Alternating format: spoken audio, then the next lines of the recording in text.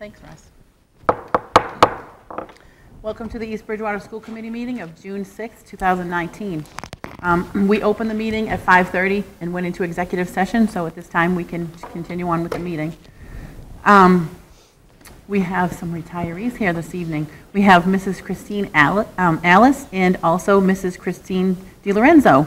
Mrs. Alice, she is at the Gordon W. Mitchell School, and she's a 6th grade teacher. She's been here from 2004 to 2019 for a total of 15 years.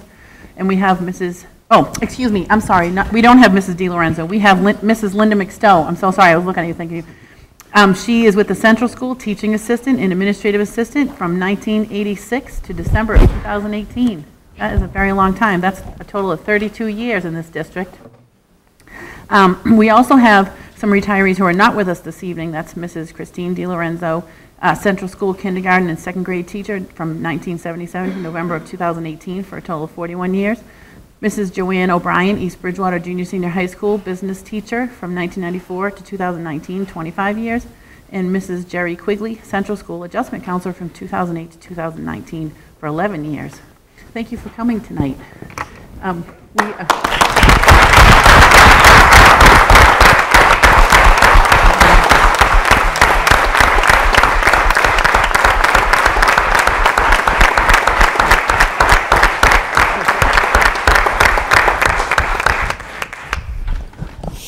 Warm welcome for you too.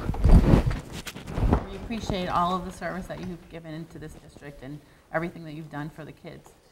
And I know that Superintendent Legault and possibly Dr. Williams, Dr. Williams has been with you for a long time, and Superintendent Legault probably they have things that they would like to say, I'm sure. Go ahead. Oh, I feel like we've had these opportunities a couple of times, and it's still shocking to me to think that there's no Linda McStowe as part of Central School. The first face that you would always see. I think maybe the parents and the students' very first memory of Central School is knowing Mrs. McStowe and the fact that they'd be amazed that she knew them before they actually even started at Central School. They'd come in for their appointment and she'd say, "Oh, you must be." And they would look at her and she'd say, "I've been doing things all summer long with your name all over it." Mm-hmm. And I tell the story all the time. I mean, as we worked together for 10 years as I was the building principal, I would text her on the weekends, I'd text her at night because I'd be somewhere and I'd run into someone and I would know the student and I wouldn't know the parent's name, and I would text her, "Who is so-and-so's mom?" And she would text right back and tell me exactly who it was. So she was a gift, you know. To not only the students and the parents, but the staff members. And I know, you know, as great of a job as the people that are there are now, you just can't fill Linda McStowe's shoes. So. So I know she'll be truly missed and never be forgotten. Thank you very much. You're welcome. I will add that we will miss you when it comes to dealing with Lucini in the fall and getting the bus trips accurate and picking up at the houses and understanding that a kindergartner can't walk that far. And even if we do pick up all of our kindergartners, they still can't walk that far. You've been a champion of all of our students over there. And I think my biggest moments are going into that building and sitting there in the chair waiting to go in and see Kate. Every student that walked through the door, you knew.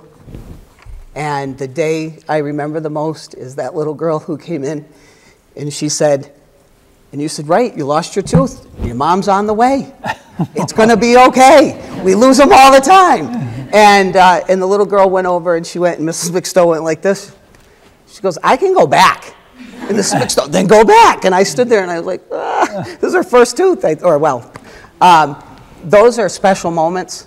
And, you know, usually moms and dads see those. And I think Mrs. McStowe called that mom, and that mom came in, and that tooth was given back to that mom. And for me to watch that and to see the care that you've given to all of our children, you are queen, and you were queen for the day. You'll always be our queen of Central School. So thank you so much, Mrs. McStowe. Thank you very much.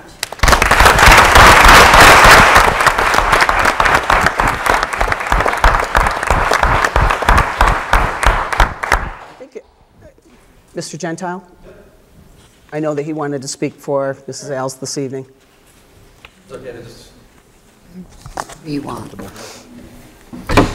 Good evening, thank you. Just to say a couple of words, we had a nice celebration for Mrs. Alice the other day. After having been at the Mitchell School for 12 years, I was able to have a lot of opportunities to work with Christine around specific student issues, around curriculum, working with parents, developing relationships. And when we met with our staff the other day, we talked about some of the things that come to mind when I think of Christine and the work that she's done over the years that I've been fortunate enough to work with her. She's an incredibly empathetic, kind, and dedicated educator. Really took time to understand her students, to try and meet their needs, whatever those needs were, whether they were of an academic nature or otherwise, and always went above and beyond. As a matter of fact, as recently as today, I shared some data with my staff, some individual teacher data with the staff, and Christine was one of a few people who has already responded with some very thorough and diligent input and thoughts around her students' data and just student achievement at our school in general. And I think being a few days away from your last day at the Mitchell School and to still have that kind of passion and focus just speaks to the person and educator that you are. So on behalf of myself, Mrs. Dupre, the staff at the Mitchell School, past co-workers and administrators, thank you for everything. You've really made a difference in a lot of kids' lives.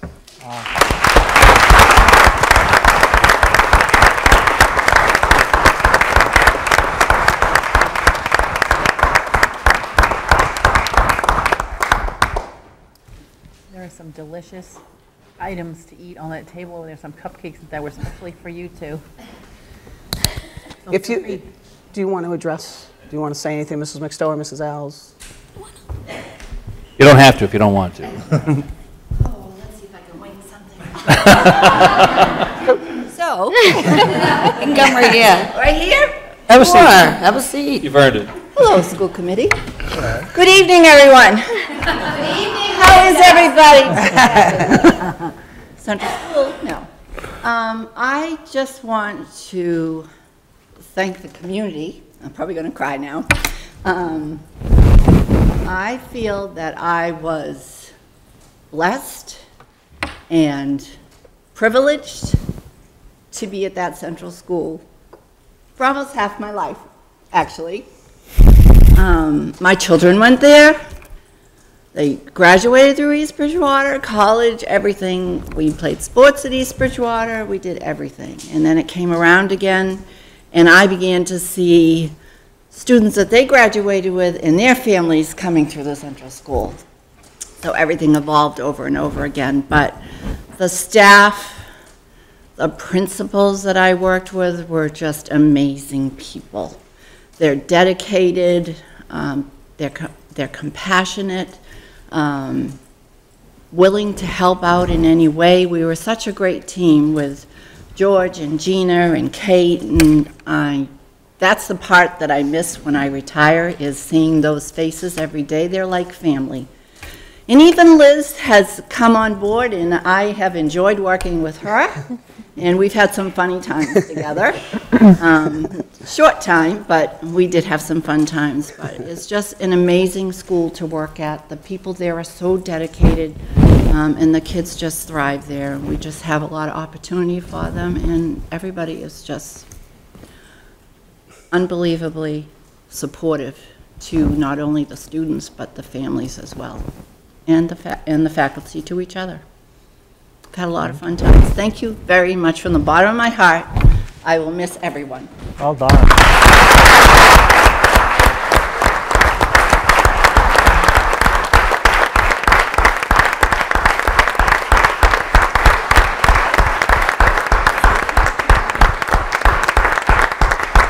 Thank you for taking care of my voice.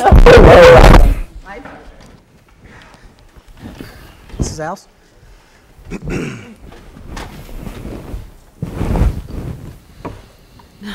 Thank you, everybody. First of all, I'd like to thank the school committee for giving us this very nice honor to recognize us. and thank you for all your hard work that you do for our school. You don't have easy jobs, and I know you have to make a lot of difficult decisions, but I know that you're there for the kids. And just know that I'm a teacher that does appreciate that you always try your best to do whatever you can, what you're capable of doing. And I know you can't always do what you want to do, but I know that you guys usually get the job done as best as you can. And so thank you. And I would just like to say again, thank you to Mr. Gentile and Mrs. Dupre and the staff of the middle school. I stood on the shoulders of giants. I came in teaching when I was 40. So that's a different experience. And so the people there, the young ones that had already been there for a while, and others were so welcoming and so supportive. And I've learned so much from my colleagues. And so to them, I give a big thank you, and I wish everybody all the best. Oh, congratulations. Good luck in your life.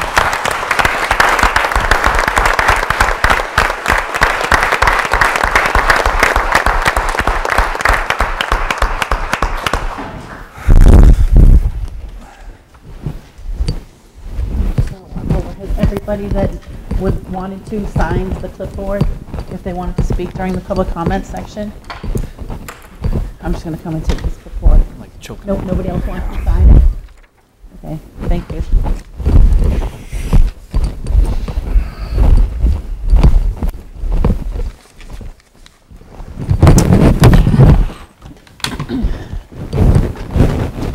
Bear with me while I read my little spiel.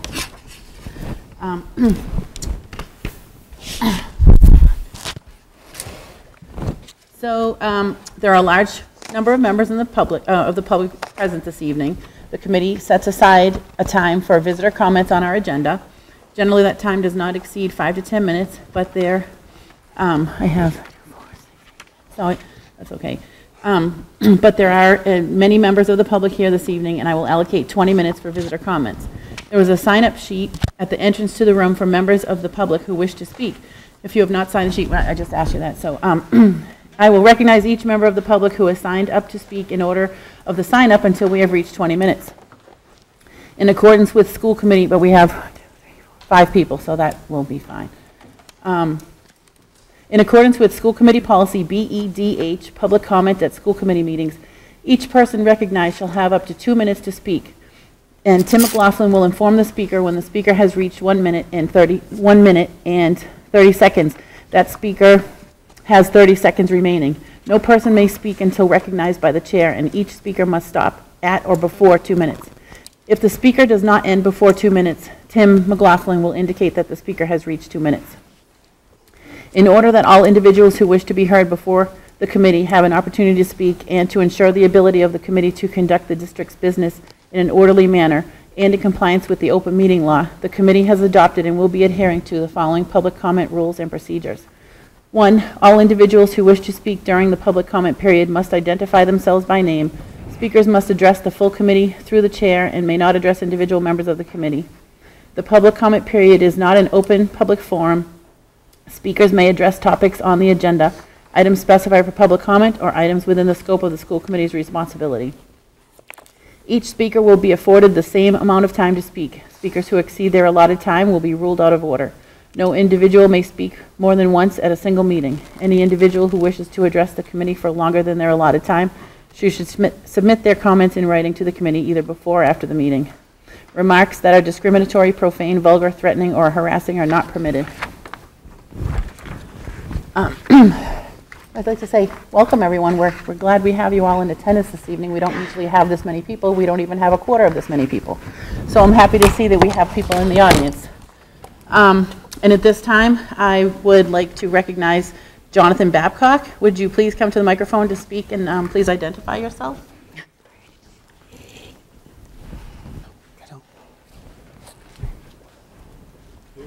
Up here. Welcome. Back to the table, John. Thank you. I'm here to speak particularly about action item number 5 on tonight's agenda. Quite frankly, I was flabbergasted when I read this action item. This pertains to the bylaw amendment that I had petitioned to put on the town warrant, which would require the school committee's approved budget to go before the town for a vote. The town doesn't have to accept it. It would also require that the town put together a budget both for the approved school budget and for any number that's different that the selectmen choose. Again, the town's not required to vote for the approved school budget, but this at least gets our budget number up there. The idea is that this would help encourage the town and the schools to work together. As I'm sure you all know, for the last 10 years, the selectmen have not been using our approved number, and last year we had to actually outvote them to get the approved number up. So I'm shocked to see the way this is phrased.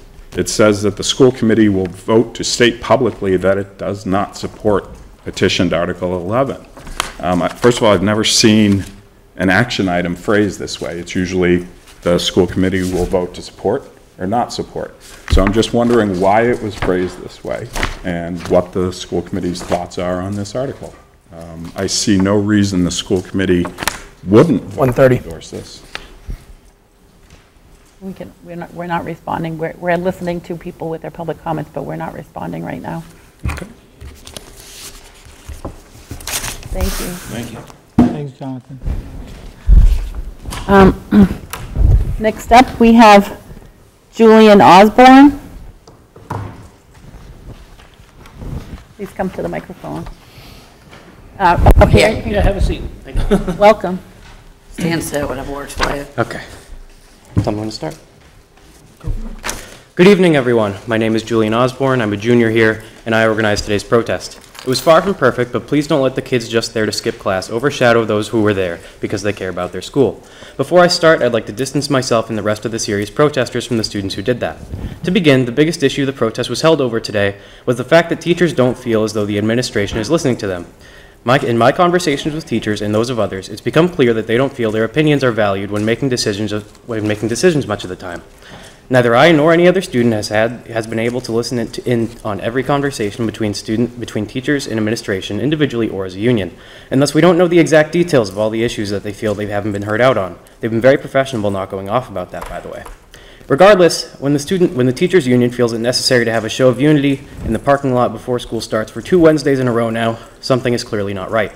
I, as well as the other serious protesters today, ask that you work with the union on whatever issues that may arise to an extent that they no longer feel that such shows of unity are necessary to gain the administration's attention. Our second issue was over the restriction of teachers to 1 AP class per year. When you see someone like Mr. Siddiqui, our AB and BC calculus teacher, who was honored at the White House as Teacher of the Year for Massachusetts, and you look at the average scores his students get on the AP exams, it becomes clear that someone like him is not teaching worse because of the workload that comes with teaching multiple APs. That might not be the case for all teachers, though, and so if a teacher's average exam scores aren't satisfactory, it makes sense to maybe limit them to 1 AP if that is what the issue is. This should be dealt with on a case-by-case basis, though. Sorry. Still good. And not with a blanket rule. Before my 2 minutes are up, I'd like to say thank you to Superintendent Legault for acknowledging the students' First Amendment right to protest, and to the workers from the police department and fire department who were there making sure everyone was safe today. I've sent out a letter I will be sending out a letter to the superintendent and assistant superintendent going further into detail about various issues, and I'd love to speak with you in person sometime soon. Thank you for your time. Thank you. Thank you. Thank you.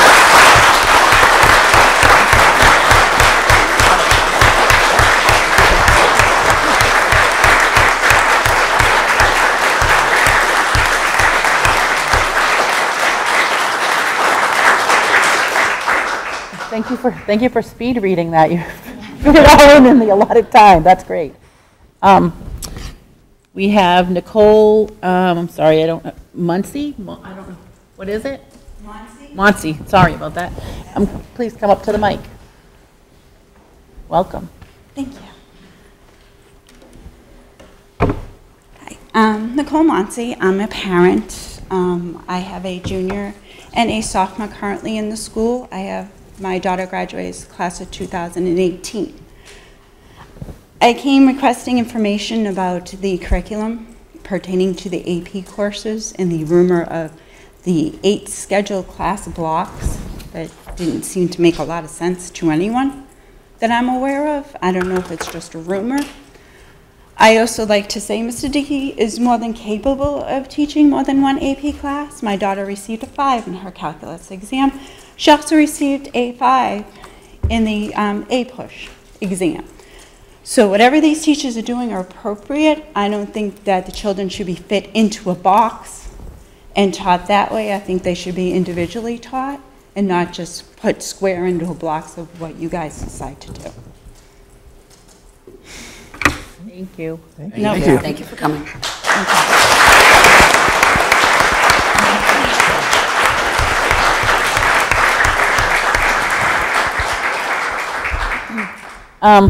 Next up, we have Mr. Kurt Shippey.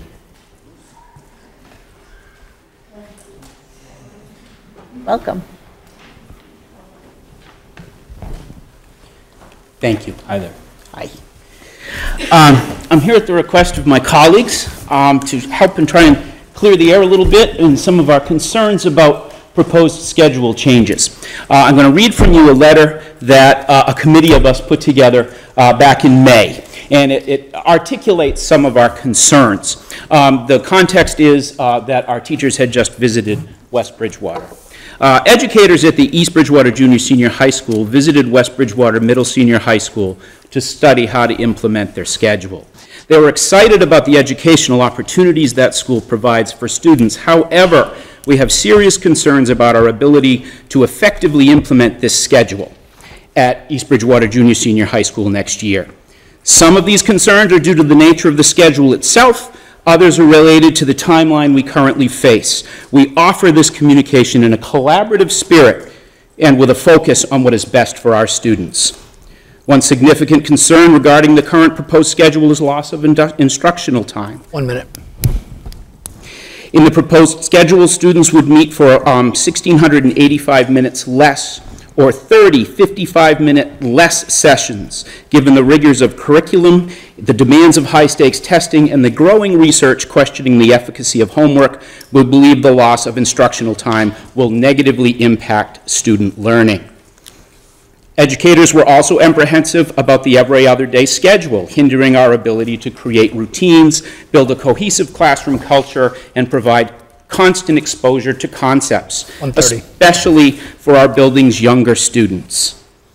Aside from the concerns surrounding instructional timing, we were also worried the schedule may overload students without proper planning on our part. As we rightfully encourage our students to take increasingly vigorous course loads while also helping them maintain a healthy social-emotional balance, we worry students will become overwhelmed under the proposed schedule. 2 minutes. We recognize that it is developmentally appropriate to ask students to adapt to new educational settings, but it is important that we have time to build, as a building, to plan how we will scaffold any major schedule changes for our students. Without carefully planning, we risk leaving students with the shell of West Bridgewater's schedule without delivering the substance. Educators in the building are excited about some of the strengths of the schedule. For example, limiting transition times during the day would be effective. Longer blocks could be helpful in many classes, particularly science labs. Our concerns, however, are significant enough to warrant discussion of a pause in the process. Many teachers who visited West Bridgewater were impressed with their school, but it was not simply because of the way they organized minutes in their day. Their school benefited from full staffing, a long period of administrative continuity, and generally a more cohesive environment than we currently enjoy. It's the EBA's position that our students would greatly benefit from a period of continuity in which we could build a stronger school culture to making any sweeping changes. This time could be utilized to study options for the future, determine what will best fit our school's needs, and plan for a strong implementation.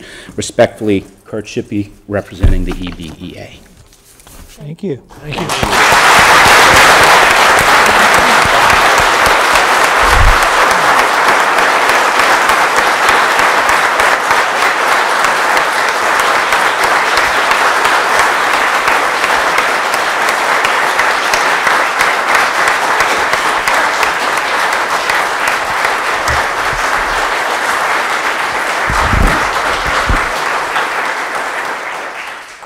Next up, we have Jamil Siddiqui. Welcome. Please come to the mic. Evening. He's still Good evening. for the year.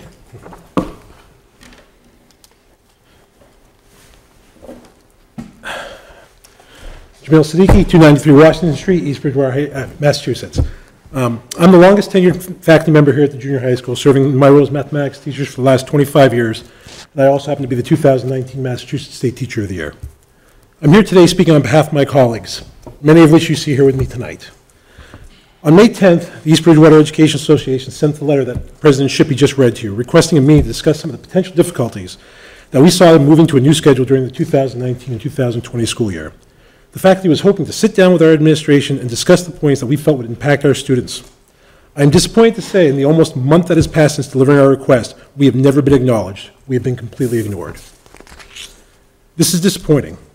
This is disappointing because I feel that our input is not valued. This is disappointing because we feel disrespected.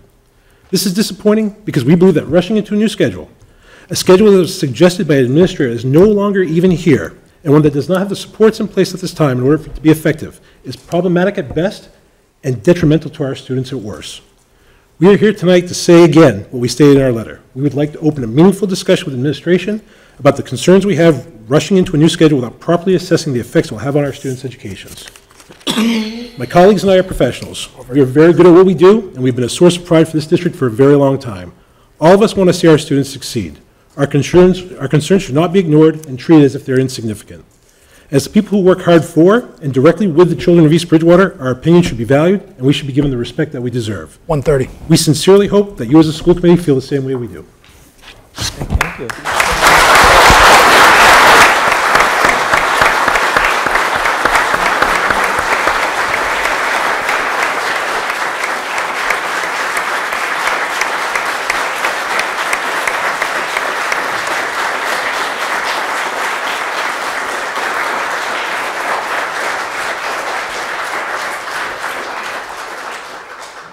Thank you.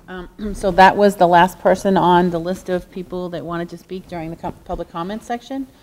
And now we will move on to, we have the student here from Student Advisory Council. That's Delaney Lyons. And before she comes up to speak, I would like to thank people for coming and speaking this evening, because it's important that people hear what you have to say. Thank you. Welcome, Delaney. Hi. Hi, Delaney.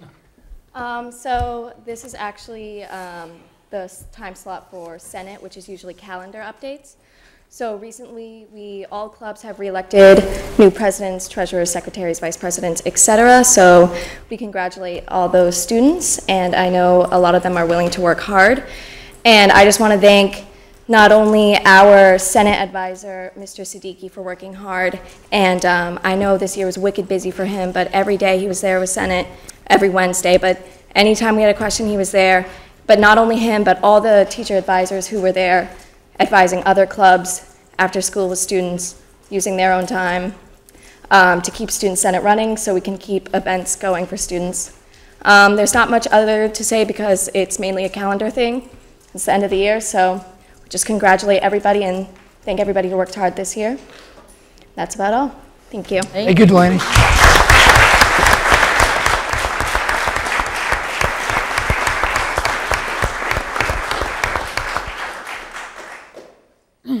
And I would just like to point out, I think Delaney's here and Riley Costello, I got your name right, and I'm not sure if there's anyone else here from the undergrad recital that was the other night. You guys, awesome playing the piano, Riley, and Delaney, you have a beautiful voice. And I don't know if I missed anybody. If it, I saw Alex, you did a great job too.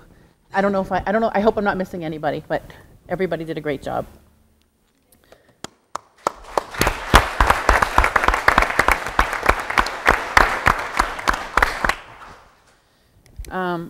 And next up, we have the superintendent's corner. Thank you. So you asked for an update on the schedule. So I'm going to ask Mrs. Noyes, who's the assistant principal at the junior senior high school, Mrs. Clifford to come up, Mr. Phelan to come up as special ed director, and Dr. Williams will run this conversation. The bell schedule, I think Mrs. Noyes has brought copies for everybody, or some copies to be passed out or to give out. But Ms. Noyes is going to talk to it because as the high school. That's the junior senior high school, 7 through 12. It's their model that they have come up with, and she'll be discussing it. Ms. Noyes, come on up. It is now. Welcome. Bring up a couple chairs. You need to.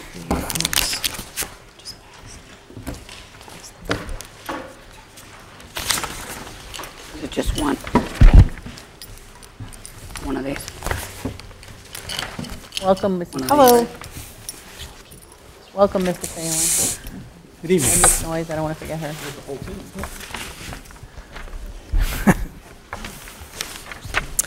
Good evening, everybody. Going around, Mr. Leonard has handed out some of the blue and purple sheets that are presented schedule for this time. We did send 21 teachers to West Bridgewater. This schedule is also used at Plymouth North High School. We had to adapt it a little bit because our day is actually 15 minutes shorter than the other schools. So these blocks of time have been presented according to the time that we have here at the high school. This is a 4-day schedule with a rotating block, which we listened to our teachers because the other schools had wanted, or they use a stagnant schedule, so they don't rotate at all. So one of the concerns from our staff was that they wanted the periods to rotate. Each student will have 4 blocks in one day. They will average about 77 minutes apiece. There is a 10-minute break in which both schools in which that we talked to felt that it was extremely important for them to have this, as well as the teachers, with teaching such a long block.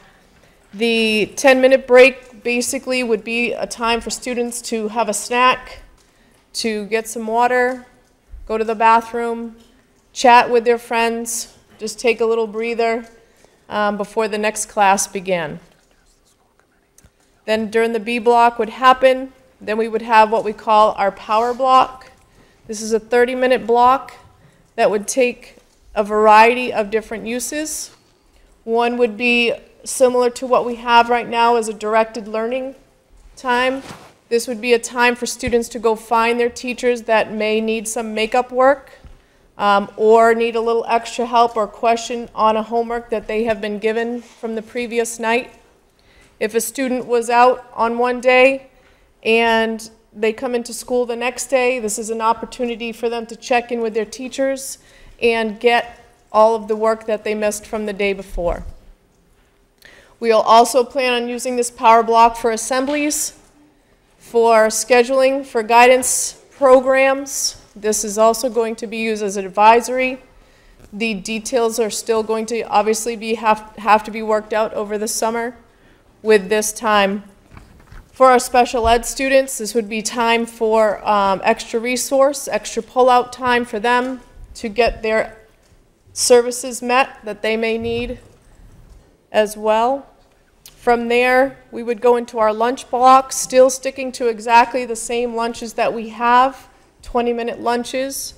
Seniors would have first lunch because it would become a senior privilege that they could combine their power block with their lunch block to go off campus and have a 50-minute lunch or go to the library, or we'd like to start using the courtyard a lot more. And that would give them an extra time to kind of have that freedom as young adults to make some good choices and do what they need to get done. And then the last period is a little bit longer because we scheduled in 4 minutes for afternoon announcements. The next day would be the following 4 classes, and then back to the rotating of the C, D, A, B.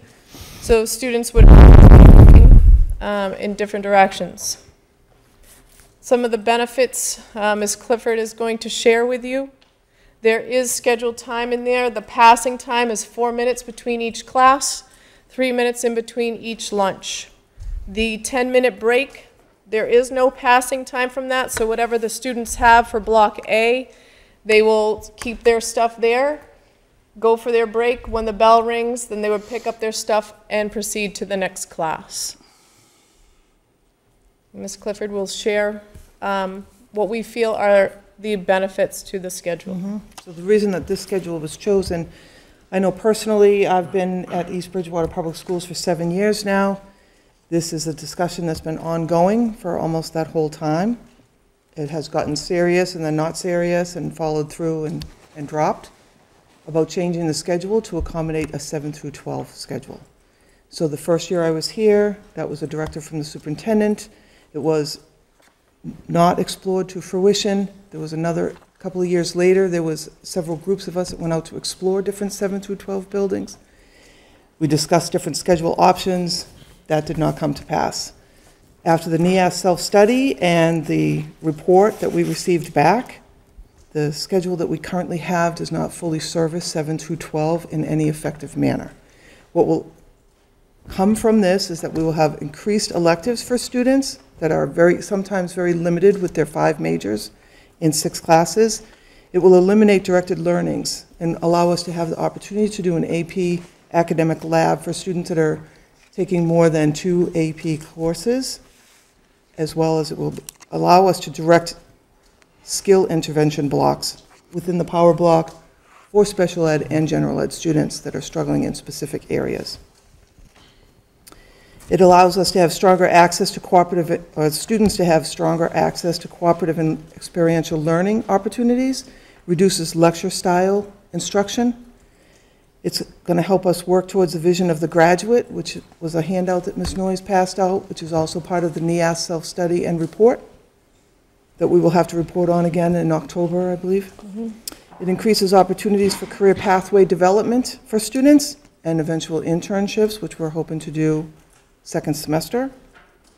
It will create stronger relationships between teachers and students because they have less classes to teach. They'll spend more time with students and be able to develop stronger relationships. Students will benefit from a multitude of instructional strategies to increase learning and demonstrate knowledge. There'll be less movement in the hallways, which the other schools reported decreased disciplinary issues, and students have expressed a desire to have support opportunities on social emotional topics. Different groups that students have started around the building, they would have this opportunity to run those groups during the power block. One of the great things, couple of the programs that they ran for Power Block was like a girls walk and talk group, a quick, healthy snack class. So these were during the Power Blocks, sometimes the different creativity that the other schools had used, working on stress management, meditation, mindfulness, all these topics that are so widely used today, that our school really needs to move forward on. So the Power Block is definitely something that can provide a lot of opportunities for a lot of different things for students.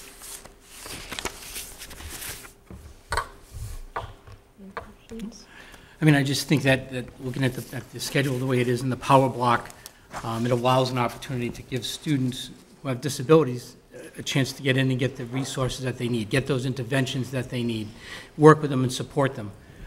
It really is beneficial to them, as well as having some longer periods or longer blocks allow us as educators to get out and use the UDLs that the whole district's been working on, develop that, get that across out there, and really support all learners.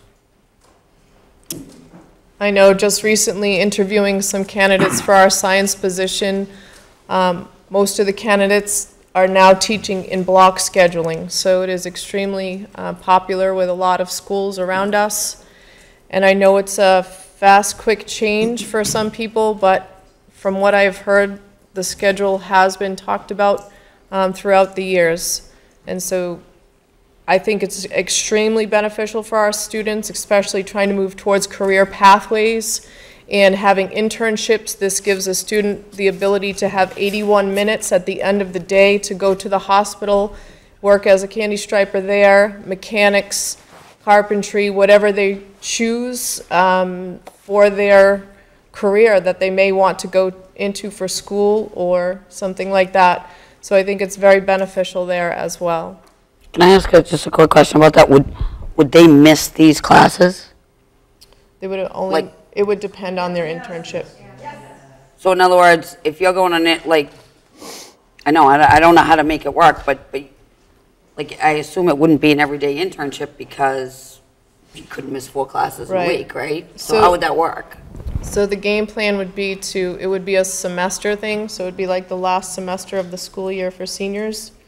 Oh, so this is only for seniors, I'm sorry. I didn't mean to Yeah, interrupt. yeah, Okay. so this internship would be for seniors, if I didn't clarify, sorry about that. No, that's okay.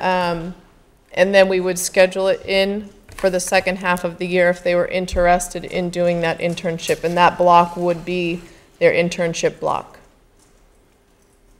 So they wouldn't miss a class because it would be scheduled that way. Correct. Oh, wait a minute, but so it the could be blocks one- rotate. But it's an internship, so it could just be one block per cycle. So just one day they would leave, when it's at It the would be end. One day Okay, that internship. makes sense to me. As a pilot, and we have to start somewhere. Can I ask a couple questions about Power Block? Because I would suspect that when that number is referenced of 1685 minutes less per year of instruction, the bulk of that, what they're referencing, comes from the Power Block time. And working in a school that has Power Block, I think very highly of it, but I'm curious about your plans for it at this school. So you've talked about support for AP kids. You've talked about support for kids that have IEPs. More than half of our kids do not have IEPs or take AP classes. So what would be the plan for those kids during these Power Block classes? So it would be the same thing. They would have similar directed learning, what they have right now. We really would like them to go out to whatever subject that they are struggling in and go see that teacher for whatever makeup work that they could get done, or if they're having an issue with a certain lesson that was taught the day before, they would go and talk with that teacher. So they would all be scheduled as a homeroom. So They can do what they want. Yep. So they have a place to report to during that period. They are scheduled as a homeroom there, yes. So I'm Tim McLaughlin, a mid-B student who gets pretty good grades, but nothing spectacular, and I'm caught up in most of my work, and there's nothing outstanding. What am I doing on that block? So the teacher would hopefully be instructing some reading or, just personal reading, taking notes for future classes, like getting ahead of the game. And the teacher that's in that class at the time, who may be seeing other kids who are struggling during their other periods, is focusing on those kids, but not necessarily the 12 or 13 kids that may be left behind in their class.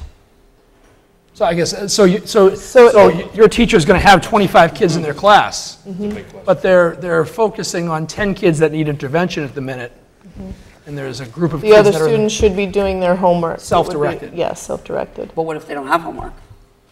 Well, then hopefully they have a book or something else that they can be doing. I only ask because you're referencing lower discipline by the less transitions, which I agree with, but I see a potential, and again, I've seen other schools how they handle this, but I want to know what your plans are. I see a potential for huge discipline issues by kids that are not directed or... What happens in West Bridgewater? They are, in my school, they're assigned to homerooms, and they are with those homerooms unless a teacher agrees to take them, and there's a plan for those kids. It's something they've done for 15 years, where it works. Yeah. But I don't know how it worked when it was rolled out, and I don't know how they came to this current So I think what version. Ms. Noyes said is that would be fully developed over the summer, but our tentative plans at this point would be to have teacher permission to leave that Like a homeroom. pass, they would have to That would have a also pass. be an opportunity for guidance to do presentations on social and emotional. So if a teacher had a full day that they anticipated a bunch of students coming in, they could easily call guidance, and we could go in and work with the other half of the students to create direction or a lesson. But we only have 4 guidance counselors. And I have interns and myself in this. For those higher achieving students who are on the younger end, not in AP classes, very diligent, to your point, caught up with their work, having this power block, I'm speaking somewhat from experience, there would be great opportunity for much boredom for a child who may already be a little bored in school. How is that going to be addressed? Because you're, like Tim said, you're addressing AP, you're addressing the kids who need extra help, but you do still have a good amount of kids who are strong performers, but I guess are on a little bit different part of this. And to know that a kid perhaps is sitting in this power block reading every day, you know, I'm sure they'll have homework, but some kids like to do their homework at home or what have you. I would like to understand a little more thought around that, because I'm sure the responsibility shouldn't fall on the teachers all the time to make sure these kids, you know, are doing reading or what have you. Can I add to- So right now, within the schedule, we have directed learnings. So like a study hall, students are in a room, they could all be working on something totally different. With this schedule, the power block is going on at the same time for everyone across the building. So it does allow for opportunities for teachers to have an interest in conducting an enrichment group or in conducting a student support group around a particular topic. So with this type of schedule, it allows us to create those opportunities knowing that we have all staff and all students available, and it's not a matter of kids a hit or miss as to whether the teacher they need to be with is available or not.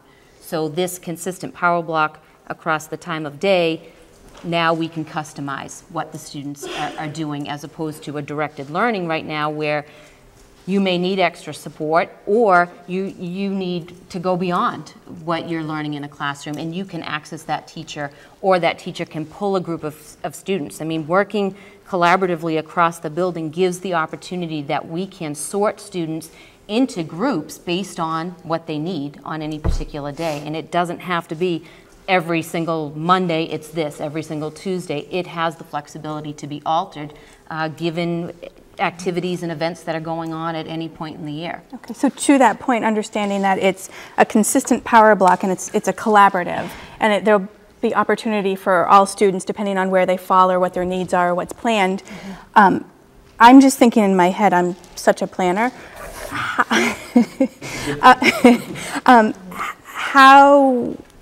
How is this actually going to be planned out? You said it can change, right, depending on the day or the needs or the events. I'm just thinking in my mind, you have all these kids, the teacher's all available. How logistically can that be managed, perhaps, if it's done on a Monday? It's kind of like a moving target, right? Just real quick, how many kids are we talking about? If we're talking about planning and logistics, how many kids are we talking about? Well, the whole school would have power block at the same time. So, I mean, it can roll out as slowly or as quickly as we want it to. So every student is assigned somewhere initially. So as things are developed, then it could be an opportunity for students to, I would like to go here for that block as opposed. And I know with West Bridgewater, they're still reporting to that teacher they're assigned to then let them know where they want to spend that time. There's a whole setup for it, right? I guess my only point in bringing it up is I actually support the power block. I think it's a great idea. I think intervention blocks are, really what moves schools forward. I just want to make sure that's where I've kind of seen these things fall apart before, is that you spend so much time thinking about the kids in AP or the kids that need, IEP support, and you leave out the 60% in the middle, and that's where it crumbles, is that those kids, there's not a plan and there's not a setup for them. And that, I want to make sure there's a lot of thought that goes into that. Yeah, and I think moving forward, one of the things that we had thought about was the getting together, creating a master schedule before school starts next year with the ideas and dates of when we would have assemblies, when we would have the power block that the students would be using as their study time. It is going to take a lot of work, and we are going to have growing pains. We are going to, it's going to be a time of learning for the first term or so, just as West Bridgewater, just as any school, when you unroll a new schedule out, there are going to be things that may work for other schools that don't work for us, or vice versa, and we have to, adjust that as we go along. Can I ask? Well, I have multiple questions, but 7th and 8th graders currently have 6 courses, including specials. So on the existing 7-block schedule, and let me first preface this by this, is that theoretically, I think the schedule is awesome. I'm more concerned that we're implementing it too fast. And here's one of the reasons. So we are adding an 8th block to 7th and 8th grade students, but we're not adding any electives, we're not adding any teachers or anything to that. So in effect, they end up in 2 enrichments, which I don't totally understand enrichment because my daughter doesn't have one this year.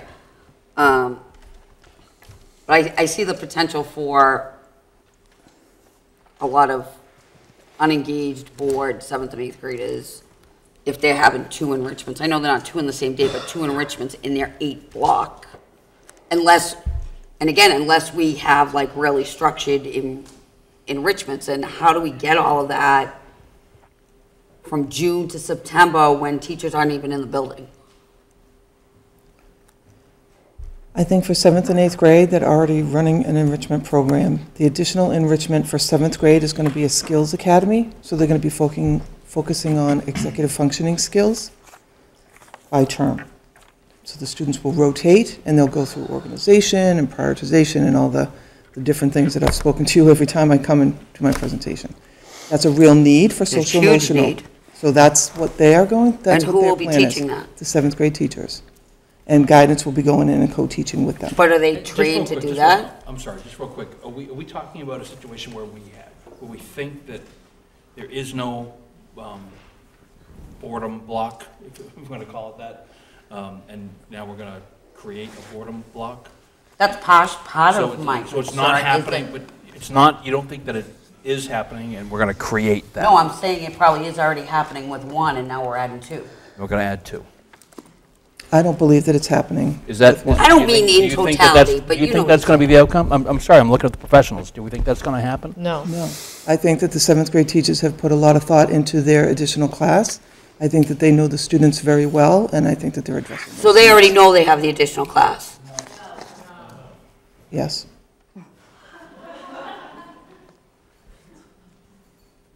The 7th grade teachers are the ones that developed it. I mean, I think the Do we have a idea of the 7th grade schedule teacher is who phenomenal. say that they don't know it? Get out of there. How long have other districts, if anybody knows, from the time of drawing a block to implementation, how long has the plan been? And I mean, honestly, my biggest concern is we're gonna get into it and realize we don't have enough money to support it, so. Well, the year has to start with every student being scheduled, so we Right. wouldn't have students not scheduled within the building. You don't No, I change- know You they'd don't be change your master scheduled, but- schedule mid-year, like you. Right. Right, So- I'm not implying that, I'm saying. Oh, good. Why September of 19 instead of September 20 to make sure we do it right and get it right? And I don't know the answer to the Well, what's the question I'm benefit? asking. Tell me what's the benefit is. So Making if I sure we get it can right. Well, okay, well, of course. And not having it- Right, but having tell me it- how we're Let going to get it Dr. right. Williams speak for a minute, thanks. Sorry. So as far as from a central office perspective, it's not our role to develop a schedule. What our responsibility is to make sure that the district initiatives can be best implemented through the schedules that are developed within each building. 2 major initiatives that we've been working on for the past couple of years that I've shared with you numerous amount of time is Universal Design for Learning. We've invested quite a bit of money in having 3 teams of teachers go to multiple trainings over the course of the year so that they can learn what is Universal Design for Learning. And basically it's to prevent barriers from students being able to access education. It's really looking at how to instruct students so that they're engaged and that they can represent what they know in the modes that fit them best. So they have choices in how they are learning information, and they have choices in how they're representing what they've learned. And for those that are on the teams that are here tonight, we spoke to Dr. Katie Novak, who is the guru, and she said to us, you cannot effectively run Universal Design for Learning without the blocks. You need those longer blocks in order to be able to effectively implement the Universal Design for Learning strategies. So for me, that was one thing. We're investing our time, we're investing our money, it's not going away. We've got new teams that are going to start the trainings next year. So for us to wait another year, and to Mr. McLaughlin's point, we wouldn't implement or change in the middle of the year. That to me is a year lost of learning, or an opportunity for students to access their education and to break down the barriers. I'm a parent with 3 students that are going to be in this building next year. For me, it's a year lost for them. One less year of them being able to access the education and show what they know and express what they've learned in the mode that works best for them. So yes, we could wait, but we have to think about the students that are losing out on that opportunity to do that. The other big piece for me that we've talked about is the MAP assessment. We've spent the last 2 years with data teams in all 3 buildings, and we just met Tuesday to look at the data. And the difference in the growth at the elementary school was profound. And to me, the biggest driving factor was having intervention. Deliberately being able to look at the data, analyze the data, and provide the support to students explicitly in the skills that they're deficit. And how do they do that? They do it during intervention blocks. The high school does not have that ability right now. We talked a little bit earlier in the year about having late starts so that they could have more time to look at the data. I'll be back to you with that next year. We definitely want to implement that for the high school, to have time to sit, to look at the data, because we need to use the data to make decisions. I know in speaking with one of the high school teachers yesterday, they had MCAS prep that was specifically looking at how students performed the year before and helping to support them in the areas of deficit so that they'd perform better the following year. This type of a schedule would allow for us to do that. And they could keep changing. Every 6 to 8 weeks, there could be a different intervention group focused on a different set of skills. And in my mind, if we can do that for those students that need intervention, we can certainly create these opportunities for students who need enrichment that there isn't always an ability and opportunity to do in a typical class.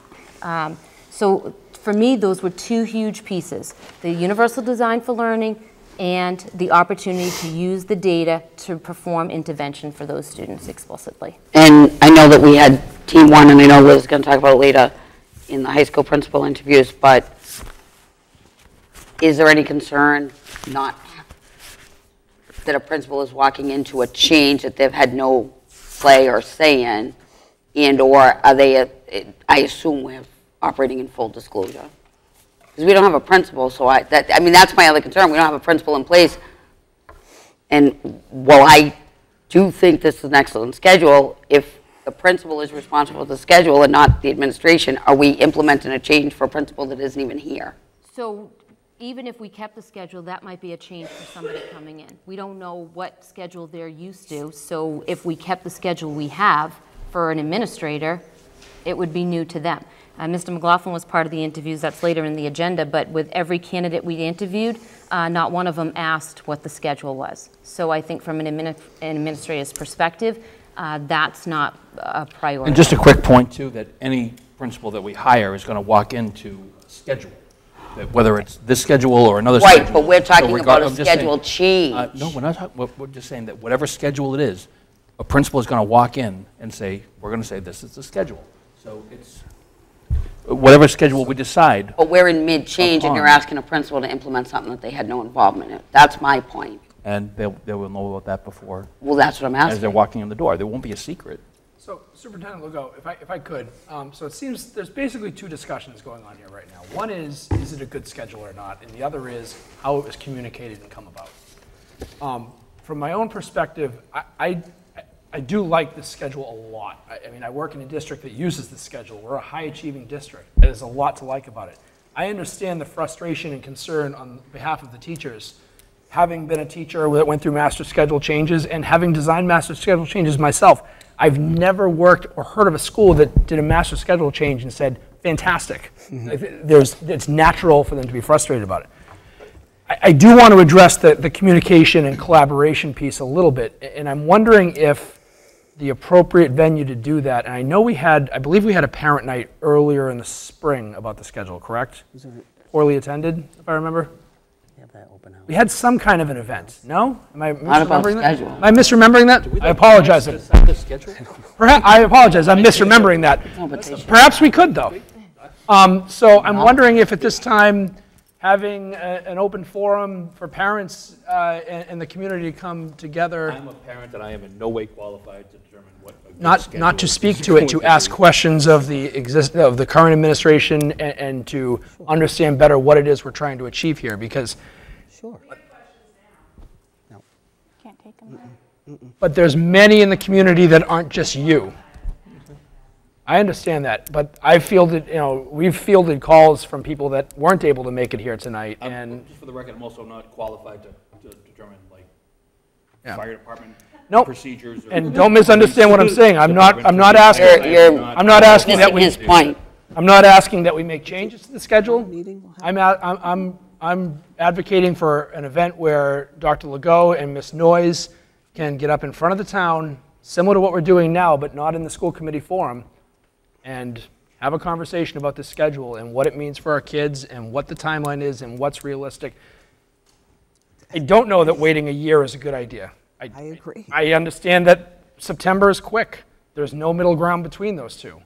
And I think there's always a reason to wait another year.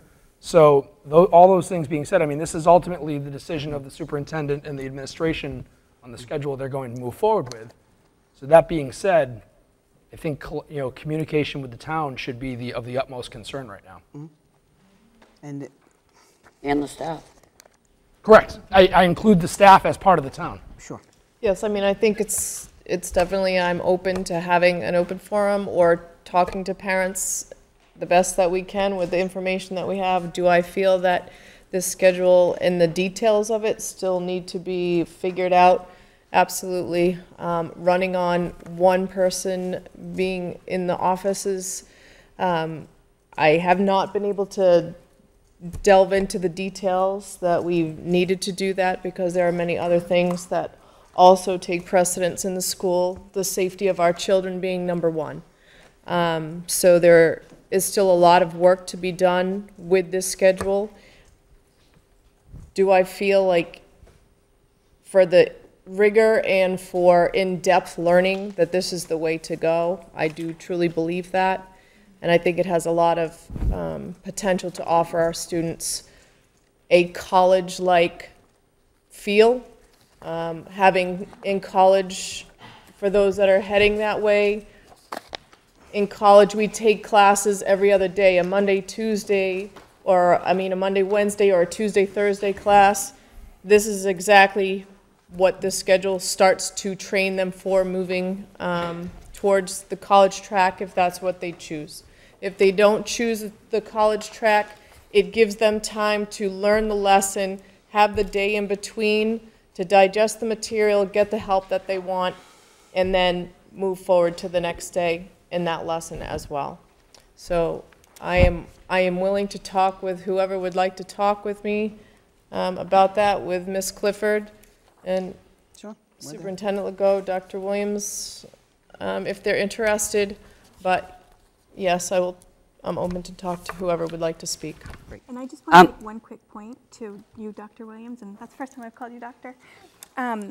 The power block, when you just were re-clarifying the use of MAPS testing, that's encouraging for me to hear because I see this data coming home all the time, and I'm always wondering where's the opportunity for the teachers to actually use this in a collaborative format to plan for kids who are in all different areas of whatever the subject matter is. So that was helpful clarification, and I hope it helped other parents understand that it's not necessarily just going to be, sitting, reading, because that's somewhat what I kind of had. Right. Depending on where your kid is academically. Right, because we do, the MAPS testing will even show that we do have students who are high performing, yet their growth is not there. So, to speak to those students who may not need intervention to mediate deficits, it's also for those students who are strong academic students, but yet we're not seeing the growth.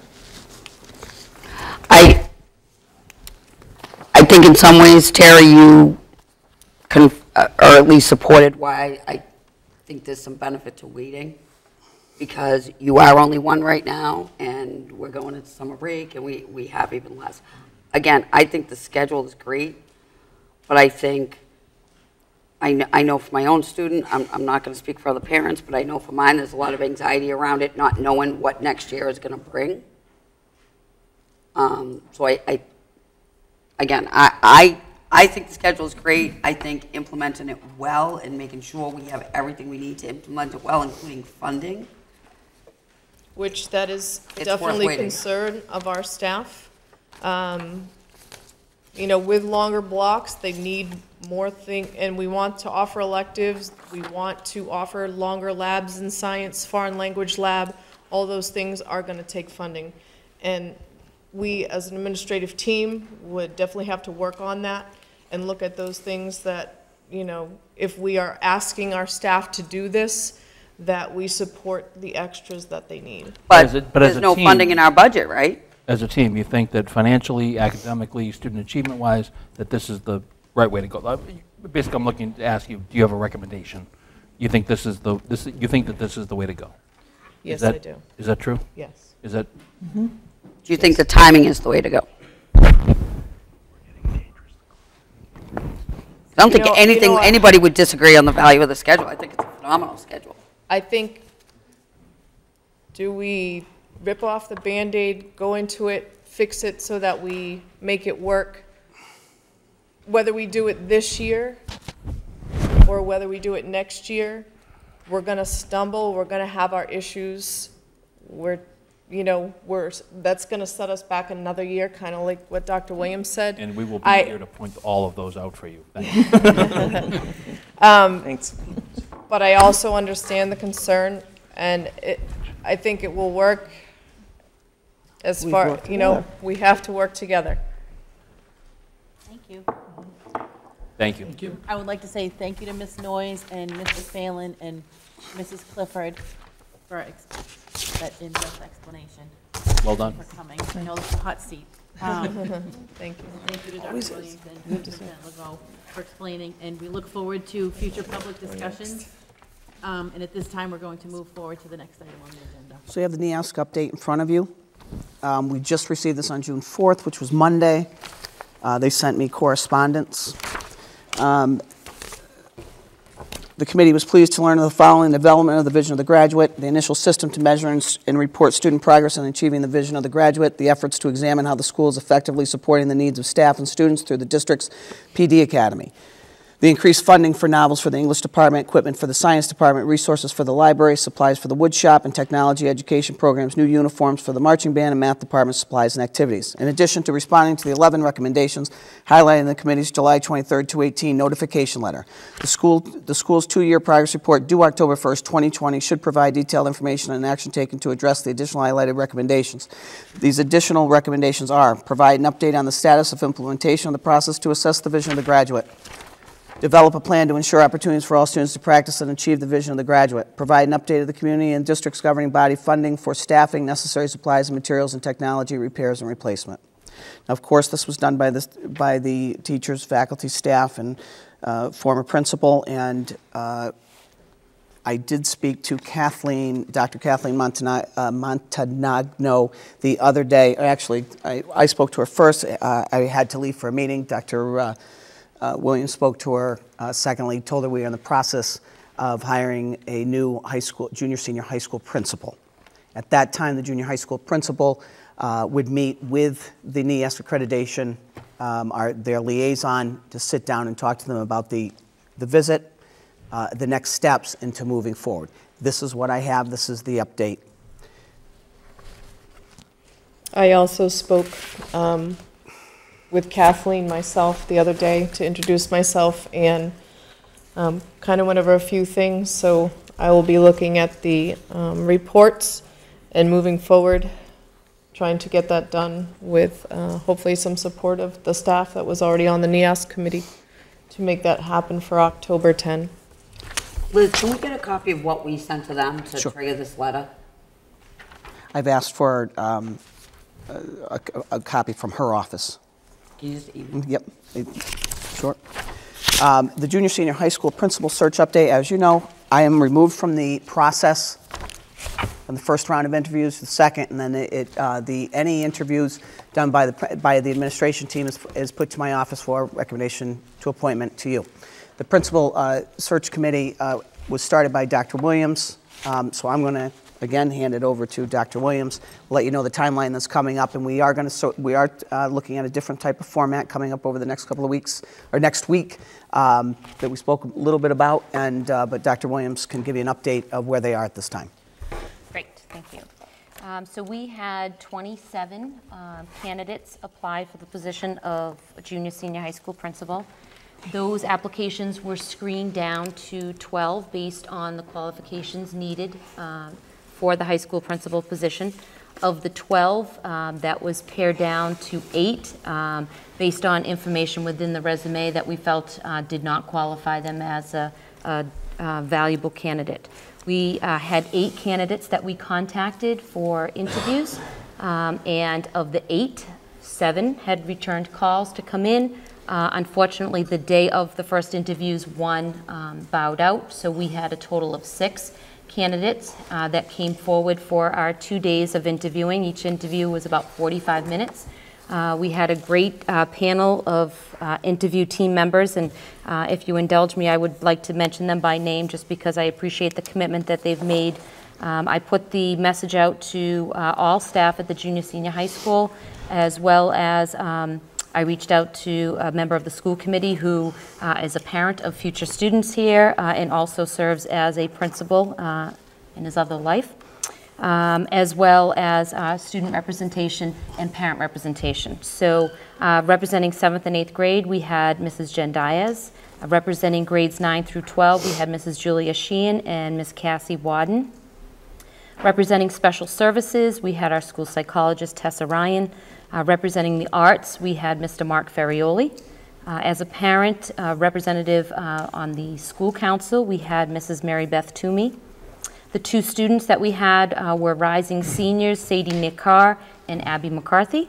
Our school committee representative was Mr. McLaughlin, and administrative assistant Jen Furia.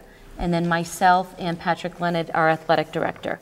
So we all served on the committee. Lots of great questions were given to the candidates. We had really high qualified candidates, but we did make recommendations upon deliberation, and we have 3 candidates that we are moving forward to the final round of interviews. Those will be held next Tuesday. It will be a different panel made up of members of the leadership team within the district, Superintendent Legault, Business Administrator Mr. Shea, Special Education Director Mr. Fallon, Director of Guidance Mrs. Clifford, as well as key people here within the building, Mr. Doug Ortenzi, Head Custodian, Mrs. Diane Ashe, Administrative Assistant to the Principal. Absolutely, there'll be school committee representation as well. And they will conduct final rounds of interviews. From there will also be reference checks done to make sure that the candidate that we feel we want to put forward and offer a contract to also has quality recommendations from their current and former employees. So I'm hoping within the next 2 weeks we'll be ready for contract negotiation with a new principal for the junior senior high school. We could potentially know by June 20th, by our next school committee meeting, maybe, or no? Ideally, that would be wonderful. Gina, what is the typical notice requirement of a principal? In other words, say you offered on June 20th, you had a contract ready to go and it was offered. What is the earliest they could start? July 1. In terms of typical? So most contracts, yeah, most contracts would run through June 30th with a July 1 start for a new principal.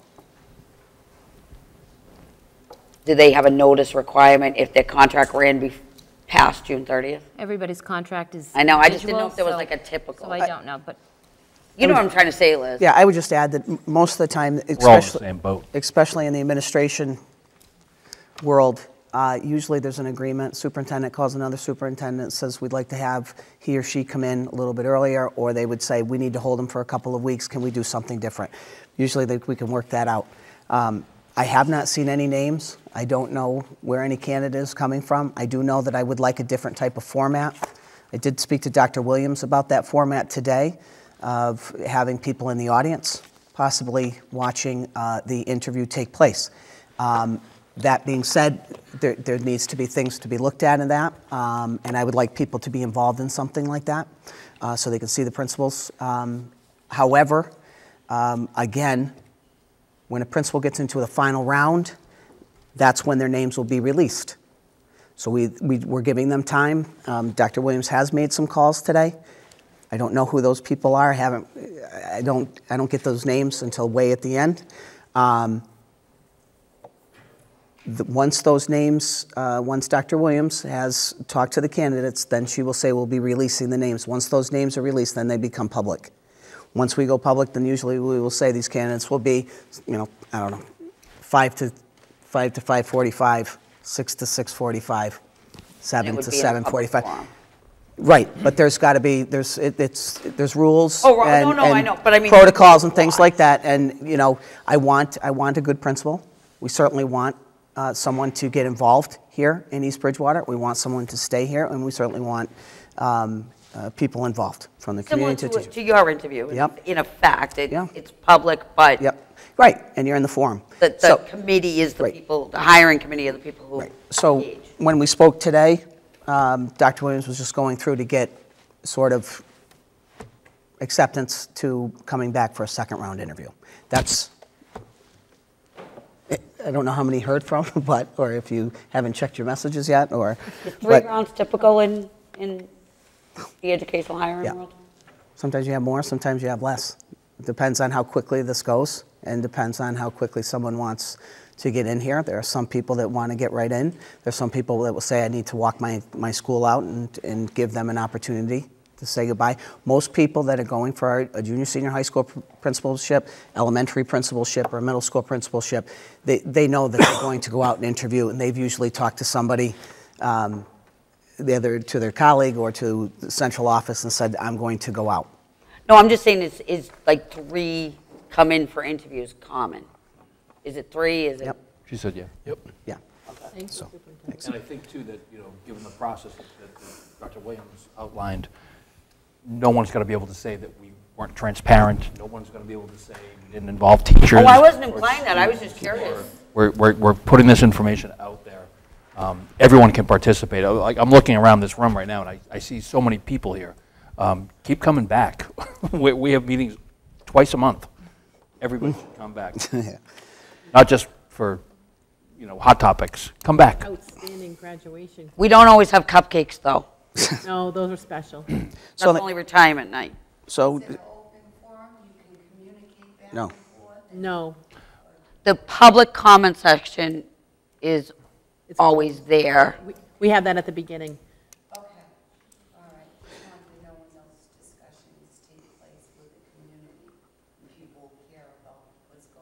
Yeah. Sure. And you can reach out to us individually. We all have emails. I don't, our phone numbers. Man in the green about as far as, Tim. What did I say?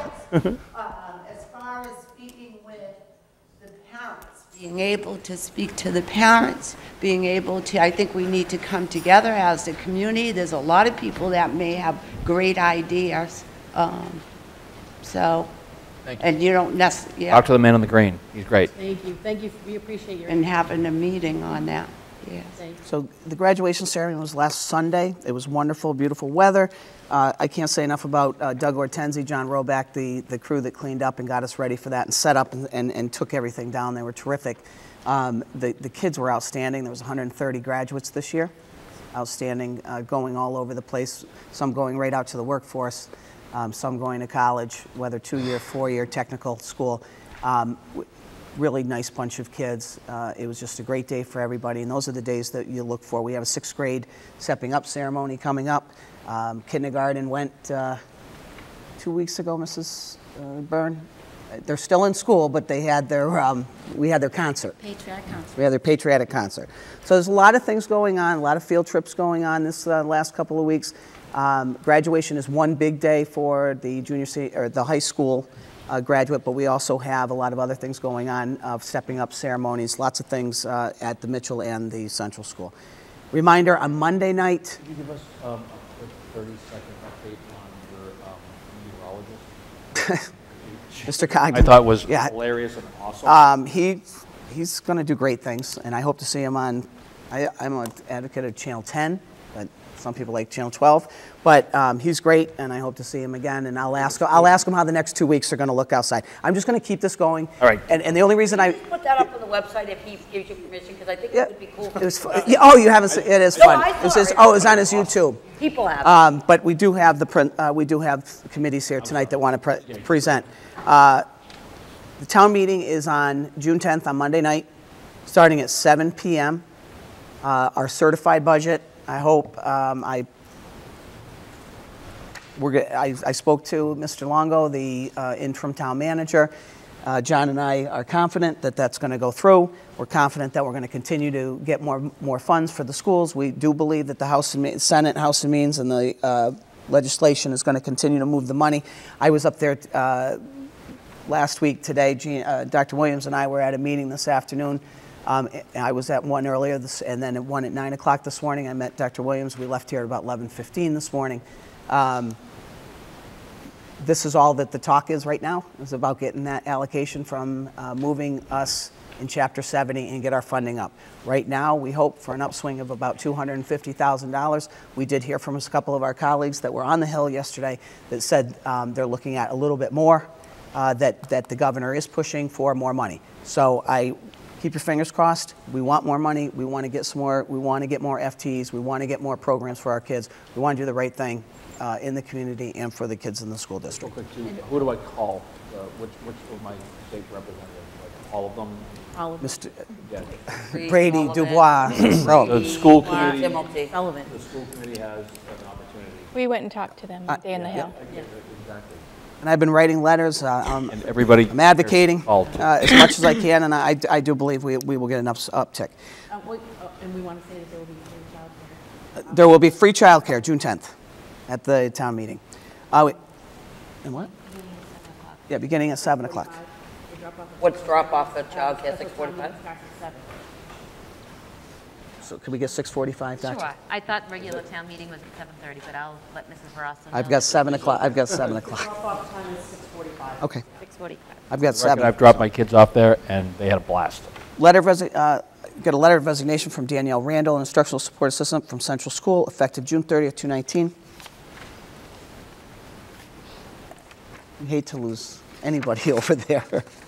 But we wish her the best of luck. I know. She's got a great Yep. She's got a great opportunity. I know. You're excited for her, and I wish her the best of luck. No, I think it's the closing of the year. I appreciate everybody coming. There is a chance, I hope, that we can sit and talk and always continue our conversation and collaborative efforts. We look forward to moving East Bridgewater forward. We're a pre-K through 12 district. One of the things that we do in central office, both of us, or all of us, is we are a PK through 12 district. So my eyes are not just on focused on one, it's on all. So we've got, I want to thank Mr. Gentile for his works this year. Ms. Dupre, always breath of fresh air, a smile always in the hallway. Appreciate all you do down there at the Mitchell School. Great evaluator, always on time, always pushing to make us better. Thank you. Jen McPartland, great job this year. With all that you do, helping us with the data, the map, on the curriculum facilitator side, we really appreciate all you do. Deb Nichols, emotional year for yourself. You've got a daughter who graduated last week, I think, on Saturday. I saw you on Monday, and your hands were still a little shaky, and you're still a little emotional. We went through it with you, I feel, because I've known you for 4 years now. And I watched her from a freshman. I watched you going all over the place. I watched you doing your own cartwheels to show us how good she was as a cheerleader. And congratulations to you. You really did a nice job this year. You really upped your game, and you're a tremendous leader at Central School. Kate, as always, I know we laugh a lot. Kate and I do. I don't know any other way to say it. Kate, this year has been great. Your kindness, your mantra, and your continued relentlessness on mindfulness for all children and for your staff. Every morning going in, regardless at what time, listening to you do that mantra has been great for me. And I know that you and I, Kate has come to our administrative meetings, and we've had her do mindfulness training with us. It has been a pleasure to go through that. I go to their faculty meetings, and I have got to go in and watch mindfulness training there. So I want to thank the principals for all that they do. Tara Noyes, she should still be. Tara's done a tremendous job, assistant principal, walking us out of the year here. It's not easy being alone. We wish her the best of luck through the interview process, and we wish her the best of luck with us here. She's done a great job. But this closes it out when we see our administrators at this school committee meeting. So I want to thank you guys. You did a great job for us. I don't know if you want to add anything. But I got to thank Dr. Williams. Last but not least, John. Yeah, John. John has been, John always really tries to work hard for the kids and trying to get us more support and trying to allocate more funds towards the students and always finding ways to get us more for the buck. And we're going to continue to try to do that. Dr. Williams, again. You're welcome. I guess that sums it up. Just you can't do this alone. True partner in the sense of it. And we get things done, and we'll get them done again. So thanks for the administrative team. Thanks for this evening. And you've got Karen Clifford and for social and emotional. I don't know who's with you, but you are welcome. Thank you. Yes, next up on are we going out of order? And all of our staff. I'm just talking about the administrators. No, I know. Because we're not. We'll have time to speak to the faculty. Well, we're still meeting again, right? And they, We have June 20th.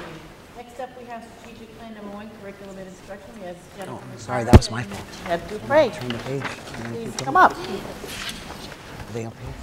Welcome, Jen, for being with us this evening.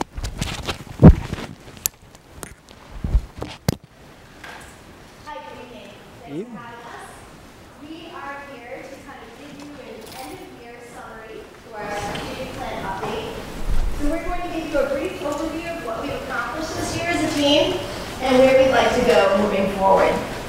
So we're going to start with Mrs. McCracklin, who's going to give a little overview of our math data, as we had talked about, as well as looking at our curriculum review cycle. And then I'll be talking about our writing accomplishments as well as our accomplishments. So Jen? All right, great, thank you. Just this week, our district data and instruction team met. We had created a pretty it's okay. We had created a pretty lofty goal of looking at our student growth rather than looking at our just the achievement levels of our students. So in doing so, our data is there in red. Those numbers represent the percentage of our students that met or exceeded their projected growth in math. And projected growth is personal to every single student. Okay? So at the central school, the goal was for 70% of students K-2 ELA and math classes. At Mitchell's school, they had a different goal for math and ELA, 70% of students for math. The scores are down there. I do have printouts for you that you can take with you later on.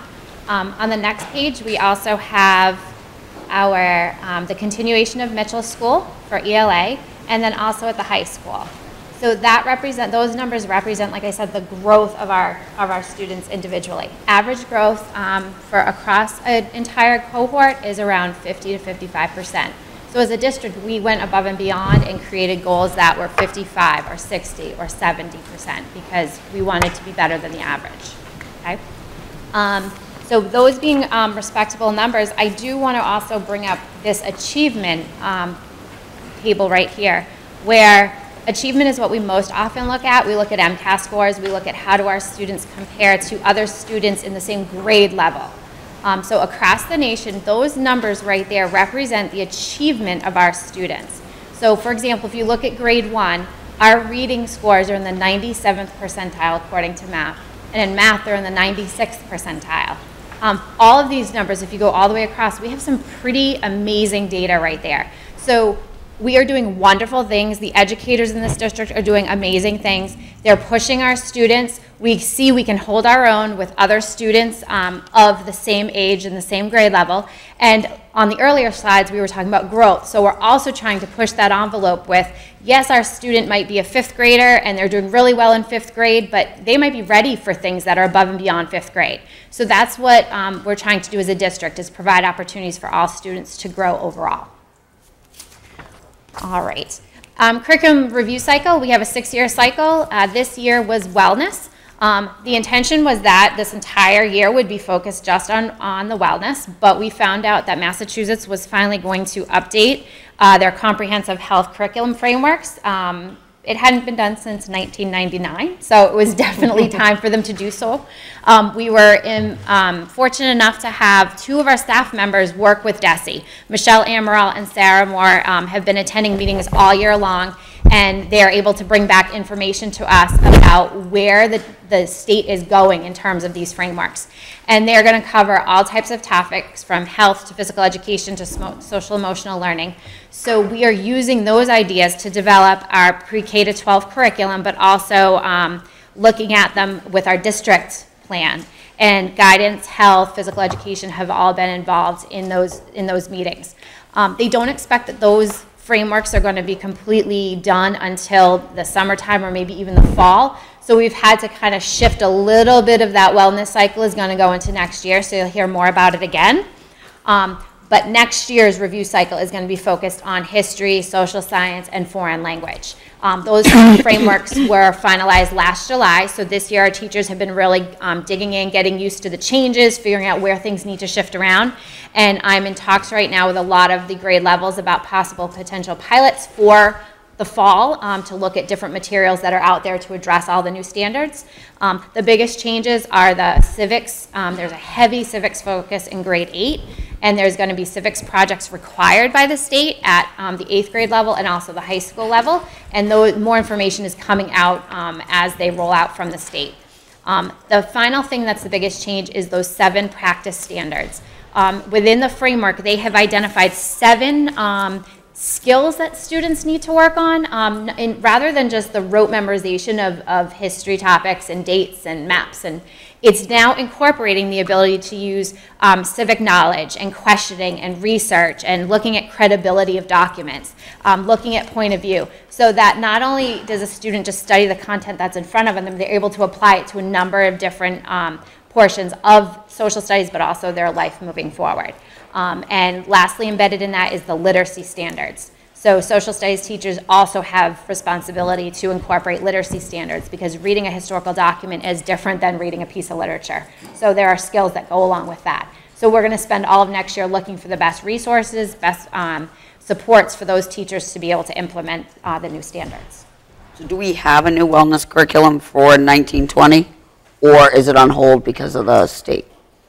The one. So we'll have a wellness action plan, For the- which will have specific objectives that will fall under nutrition, health, PE, wellness, both mental health wellness and staff wellness. So we'll have those objectives in place for a wellness plan, but the curriculum will continue to evolve because the teachers will use next year to look at the new standards and then make a plan to decide what resources they may need that we don't already have. So as Department said, it'll be a little bit of a hybrid, because the money we were going to dedicate to health and wellness won't all be used because we don't have it on the plan. We'll use a little bit for some of the social studies that we already are aware of, and so that next year we can dedicate some of the funds that would have been allocated to social studies and foreign language to backfill. And when does this new civics requirement go into effect? Starting next year. Right, It is they're saying next next year, yeah, that's what they said. And they're going to be I get all the updates from DESE, and they're going to be giving out samples of what these civics projects could look like, and they're also going to be sending out their potential timeline for implementing it. But their intention is that we should be starting these civics projects. All right, thanks, Jen. So the district has spent a significant amount of time on writing this year, and all 3 schools have made significant contributions to that writing progress. Just to highlight some of those things, in Central School, they completed and accomplished 9 common writing prompts per grade level. They also designed rubrics in order to evaluate the students' writing, and they worked on discussing a shared language and practices around writing. So for example, the district has been trained in using Empower Writing, and with Empower Writing, it comes its own language. There are templates that come with it. They talk about Freds and Seymours and announcements, and if you don't know the program, you may not know what they're talking about, but if we use that language as teachers, starting in pre-K all the way up to the high school, kids will know and become used to that language, and it becomes a common language. We found that's really important to do, and we're working on taking that at Central School and using that as our foundation and transferring those practices to the Mitchell School in a developmentally appropriate way. So based on what Central did this year, they developed the 9 prompts based on what DESE requires in the 3 types of writing. So 3 narrative, 3 expository, and 3 opinion or argumentative. We're going to do the same thing at the Mitchell School. Mr. Gentile, myself, Mrs. McPartland, we have had numerous discussions about really unifying the district in our processes and our language, and we decided for next year to also do 9 common writing prompts and develop those rubrics and make sure those writings go across the content areas. So some will focus on math, some in science. So kids could write a narrative in science if they're studying plants about the life of an apple and what it's like to kind of go from the beginning to the end, and it also will demonstrate knowledge in that content area as well. So we look to the future for our teachers to develop those prompts that are engaging and will entice them to write, and also develop those rubrics to go along with it. We also are developing that shared language and practices. One of the things that we focused on this year, and we keep going deeper and deeper with the writing, is writing conferences and how to conference best with students and what's most effective in transferring it to their final products. So we've looked at different checklists that teachers use. We look at the conversations that teachers are having when it comes to writing, and we're trying to find out what is the most effective way. We're going to continue to delve deeper into that next year as well. And then at the junior senior high school, they're looking at exploring those literacy standards that Mrs. McPartland had talked about into the content areas that are very specific and specialized. So just incorporating more writing opportunities and more quick writes and more technical writing in the subject areas in which they teach. We found in general there are certain practices based on our research, discussion, and our delving deep into writing this year that we want kids to continue to do more of in the 1920 school year, and that is journaling. So one of the things that we had discussions with our special area teachers about, because if everyone's invested in writing, everyone's going to be doing writing. Our special area teachers this year focused on writing in their content areas. So kids wrote in music, they wrote in phys ed, in art, in wellness, and the prompts that they came up with were very creative. So for example, in the music department, they would say things like, okay, you're on an island, you're on a deserted island, you have one instrument. What instrument would it be and why? So there were things that entice students to write. That's another thing that we came up with. We have to develop engaging writing prompts for our students, things that will entice them to write. In a discussion with our computer teachers, they were thinking about prompts. One that they came up with that enticed students is Minecraft is a very popular, as well as Fortnite, video game. Explain why it's so popular and engaging. So again, they were all excited to write about that, of course. Then we're talking about differentiating and writing. Those are some things we'll be discussing as we move forward. We also decided to use editing marks that are common across the grade levels. So if they needed to add a capital, a period, there are editing marks that go along with the John Collins program that we used to use, and we're all going to be incorporating those for next year. So a lot of work in writing, very proud of our accomplishments, but as always, a lot more to do, a lot more to achieve, and we set those standards really high. I'm very happy to see the kids getting all of this writing in. And so there were a few of us at the Young Authors Day. Yes. And those third graders are so insightful in there. I was listening, well, and Rob was in my group, he was in my room. I yelled at listening to the kids with their writing was just, I was very impressed. They did a great job. I was too. I agree. That's great. And it's a wonderful activity that our third grade teachers do, and our kids get really excited about it, our third graders. So thank you for coming today. Writing, they will use that for the rest of their lives. Absolutely. I'm very happy that we have this initiative in the district. Wonderful. Thank you. Thank you. And the next thing I just want to talk about is summer reading. So the district has decided to go along with the theme of responsibility this year. It is a requirement of all students to do their summer reading. As we know, reading is very important too, just like the writing is. We don't want to have that summer slide, so again, we want to try to make it fun for our students, but also connect it to something that we value here in the district, and that is responsibility. So this summer, Central School, pre-K to 2, they're going to all be reading at those grade levels the same book, Pigsty by Mark Teague, and they'll be answering the question, how did Wendell show he was responsible? Now, they can do that in multiple ways, as Dr. Williams talked about with the UDL, and this is also for the Mitchell School and the junior senior high school.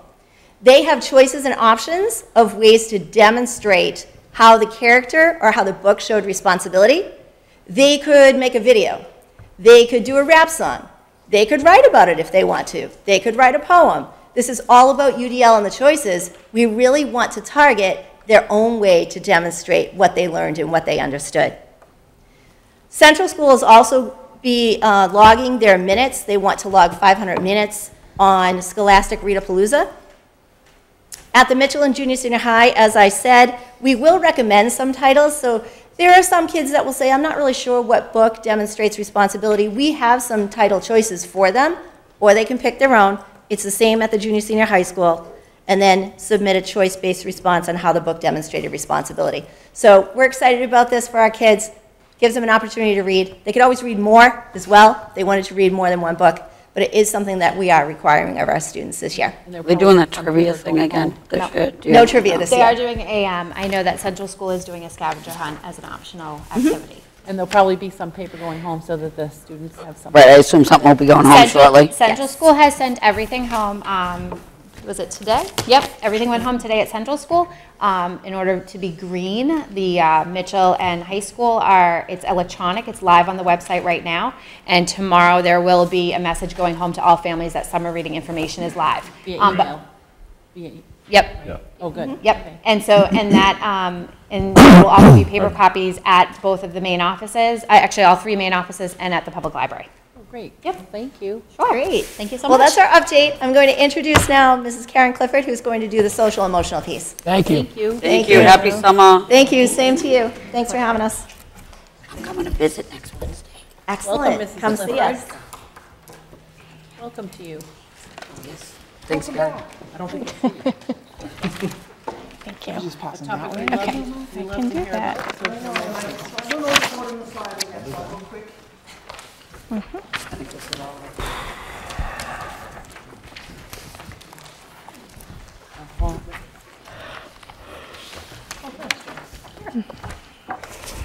So just quickly at a glance, I know I've reported a couple of times, I just wanted to talk specifically about some counselor PD that we did around the health and wellness curriculum review that we undertook this year. We went to a training on Break Free from Depression, which was actually recommended to us by a parent from this community that works at a different school. It's had a very successful program. He was very kind and shared all of his information with us. We went, 4 counselors and myself went up to his school and saw it in action. So it is a suicide prevention program that we are going to roll out in the fall to 8th grade and 12th grade. And we'll continue doing 8th and 12th grade until we get to a point where we're just doing 8th grade. I know 9, 10, 11. It's 8 and 10. So this year we'll do 8th and 12th, and then next year those 8th graders will be 9th graders. We'll do 8th and 12th again until we build up so that we're just doing it in 8th grade every year. Yeah. We've done a lot of social emotional learning. We've done some trauma intervention PD. The guidance department, myself and Tessa Ryan, the school psychologist, put together some parent community education presentations. We did social emotional learning. We did anxiety, depression, transitions, and mood changes. The entire guidance department in the enrichment classes for 7th and 8th grade did lessons on resilience, task initiation, self-esteem, social thinking, emotional control. We presented the bullying, on bullying, and we introduced the Stop It app this year, and we did planning and prioritization.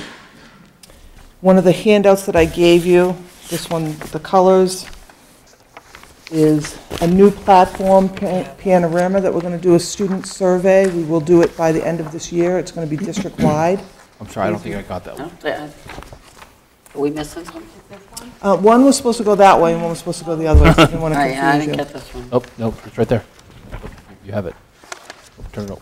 It's all of it, all 3 pages. Yeah, you have it. No, there's not a 3rd page yet. Could you just hold up the Hold it up so I know what it looks like. Well, it's missing this page.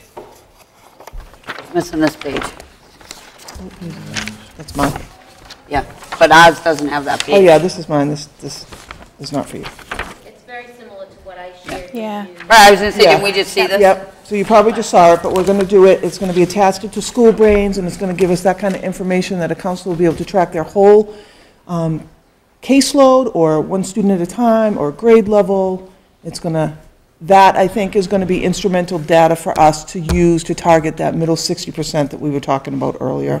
But Karen, is this going to be, it's the same platform that Gina introduced, Yes. but is it going to be actually, the reports itself going to be connected completely? So it's just going to be two separate areas but connected?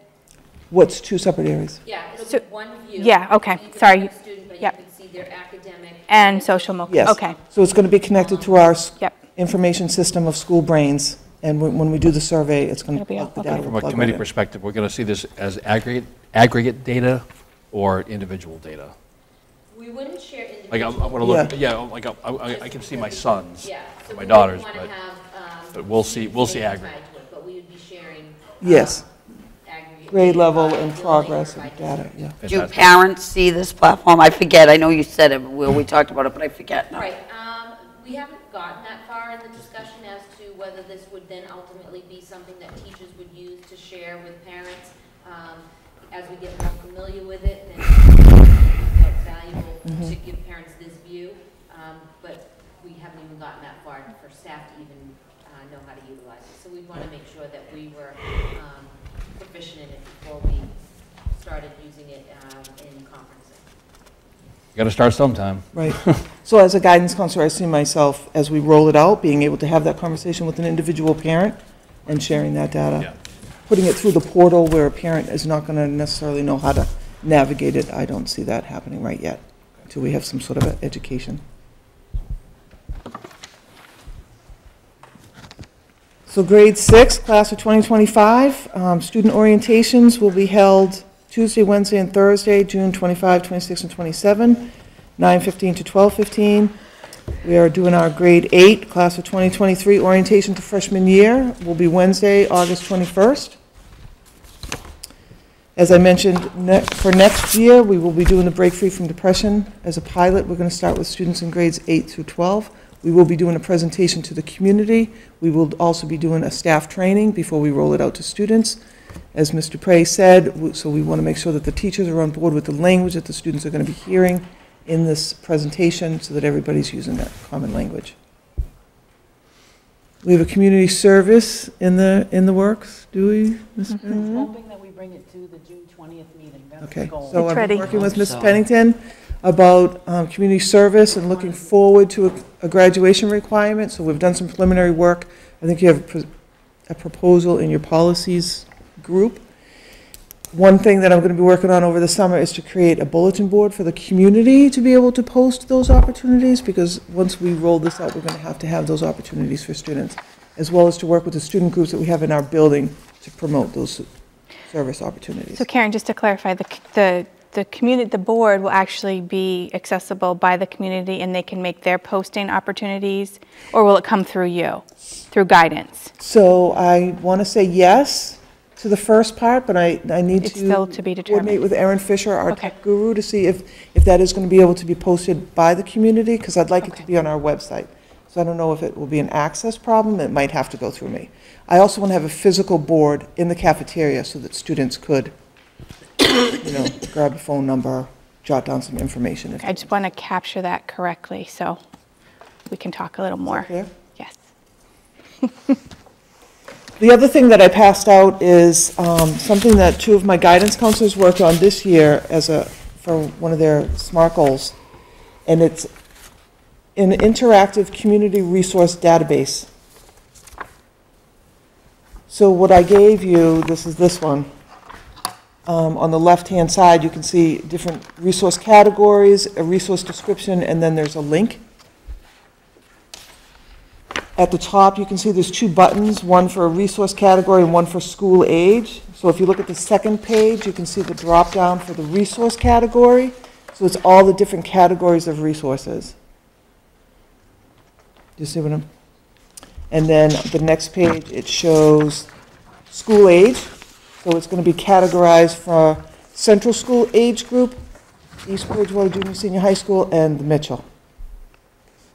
And who has access to this? So this is going to be on the website. It So will be it'll be everybody. interactive, so it will be everybody. That's great. So as a parent of a student in kindergarten, so this came off of our parent education. We did not have a huge turnout for that, and I understand that people have children at home and the different responsibilities.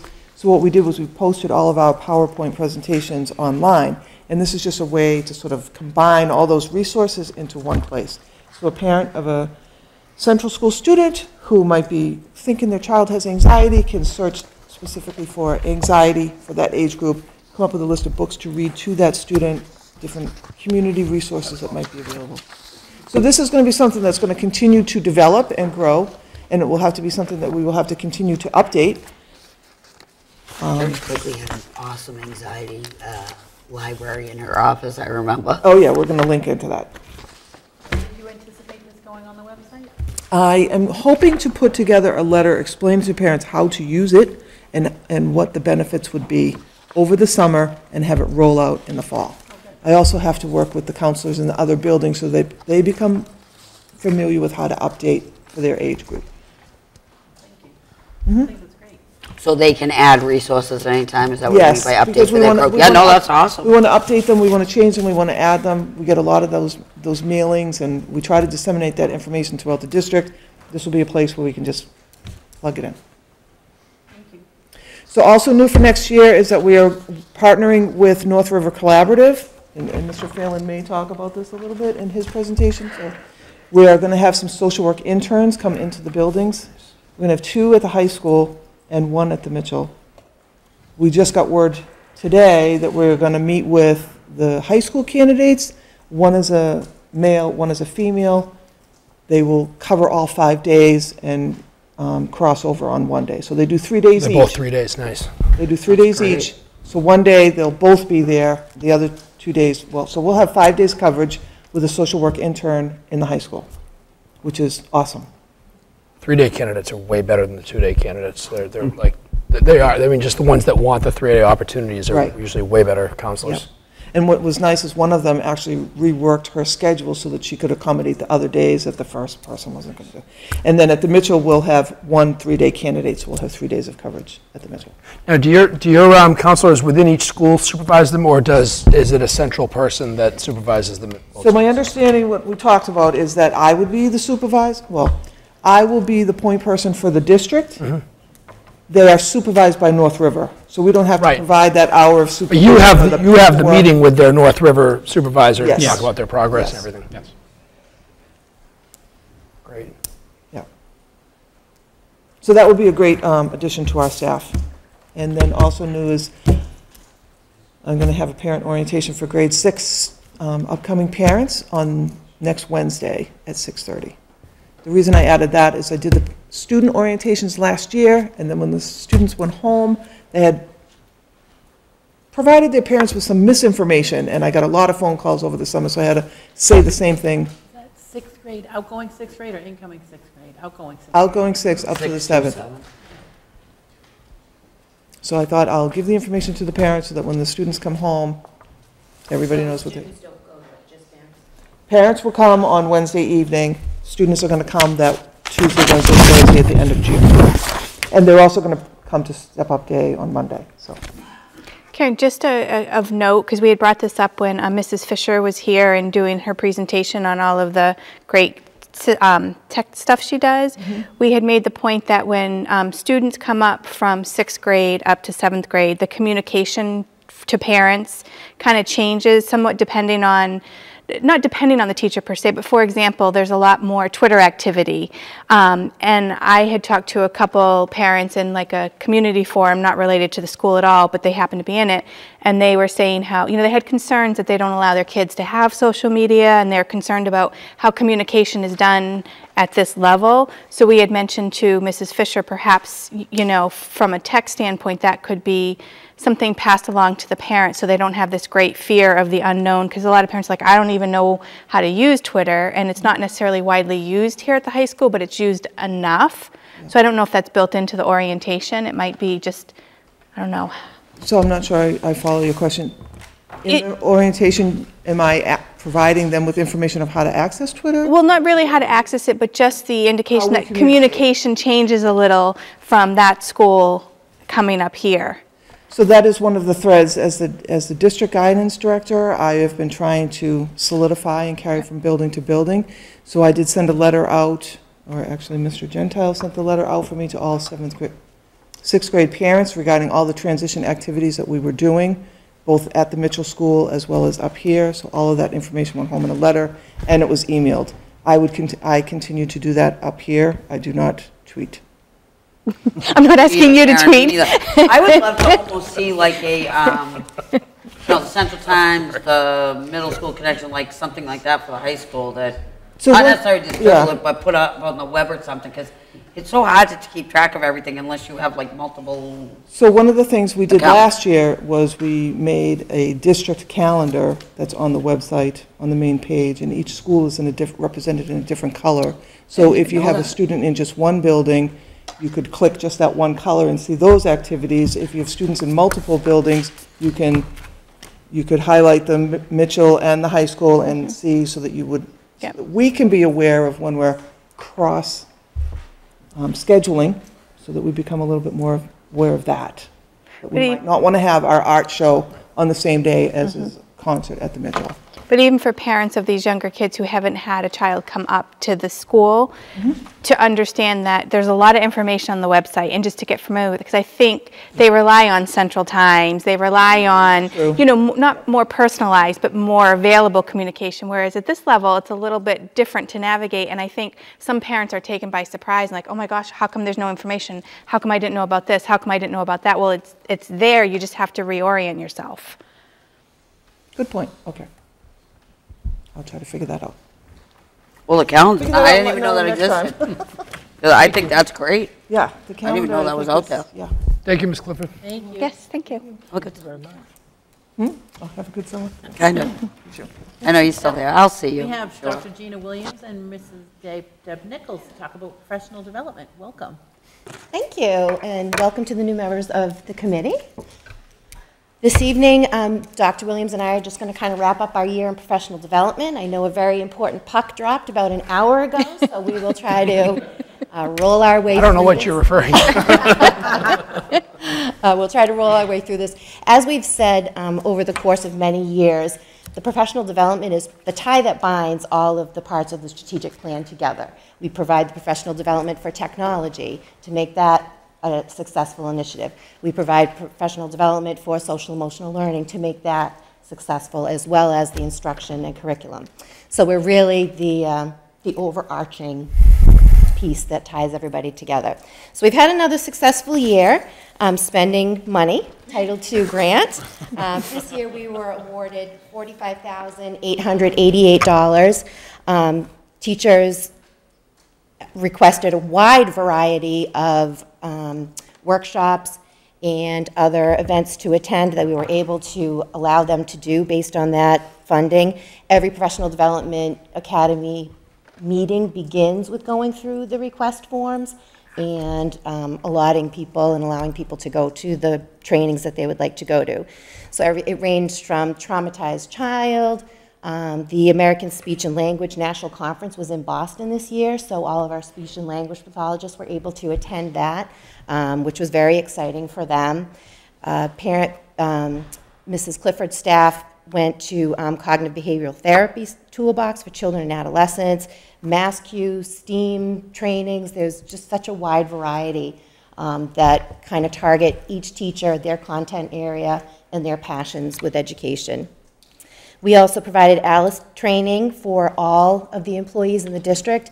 And when I say all, I mean all. The cafeteria workers, everybody that is in our school, nurses, custodians, all the staff, teaching assistants. So that was a very widespread and much needed training for all of us. And we were also able to have meetings during the PTO to explain it more to parents and address the concerns that they had about how we were training their kiddos.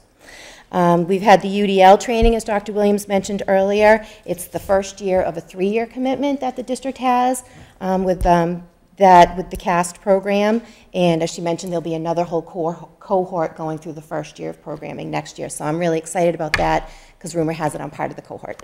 Really excited. Thanks. We also had approximately 100 in-house PD opportunities. We had Ready Math training this year. We had iPads in the classroom, which was run by a staff member. Mini makerspaces also run by staff members.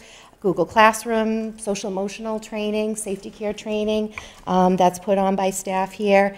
Again, so it's not only outside, we're also able to provide quality professional development for teachers within the confines of our district.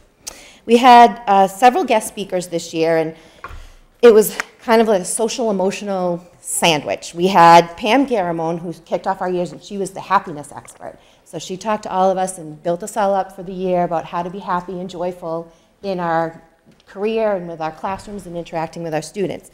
Then we had Joel Restuccia and Ed Jacobs come, and they were the traumatized children. So then it got pretty heavy, and how are we going to help these students that we don't know what they've come in from in the morning. You know, maybe they had to get their little brother and sister dressed. Maybe they had to listen to their parents arguing. Maybe the police were at their house that night. We don't know what children are coming to school with and what barriers they have emotionally to learning. So we had a really hard day as far as your heart goes, at least mine that day. And then we beefed ourselves back up again with happiness, with Norm Bosio, who was hysterical. He was a great speaker. And his mantra for all of us was, do what you love and love what you do. And if you're not doing what you love and you're here, then you probably shouldn't be doing it. So it was a great rally point for being reflective on your practice and how important we are in the lives of children and how blessed we are to be able to be a part of their lives every day. For the first time, we put on a book study, and it was about UDL. Mrs. McPartland and Mrs. Fleming led those book studies, and we were able to invite staff from other districts to come in and join the book study. So that was a new venture for us this year. It was really exciting. And looking ahead, we have granted out all of our mini grants. Again, we have spent all of our money. One of the mini grants went to Deanna Monroe, who is going to be putting on a responsive classroom training. It'll be a 4-day training that's open to the Central School staff as well as the Mitchell School staff and how to implement the responsive classroom techniques and strategies. We'll also have teachers working on creating choice boards, which are related to the UDL learning, and we also have staff from the high school going to trainings to be able to be certified to teach the AP courses. So that's exciting for all buildings in the district.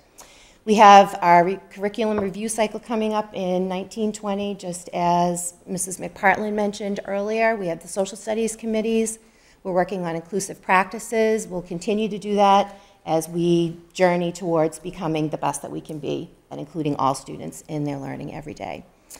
We spent some time this year, and we're just in the development stages of the EB University, which would be an opportunity for our staff to provide workshops and professional development for other staff members running workshops on different topics that they would write a curriculum for and then present it to staff.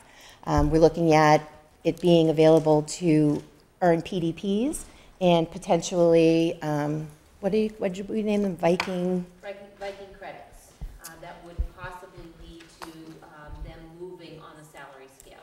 So by accumulating Viking credits, by taking these series of workshops, it would be an opportunity for staff to then use those credits to put towards movement on the salary. So we're developing it. Certainly it would need to be something that would need to be negotiated because it would be part of contractual language.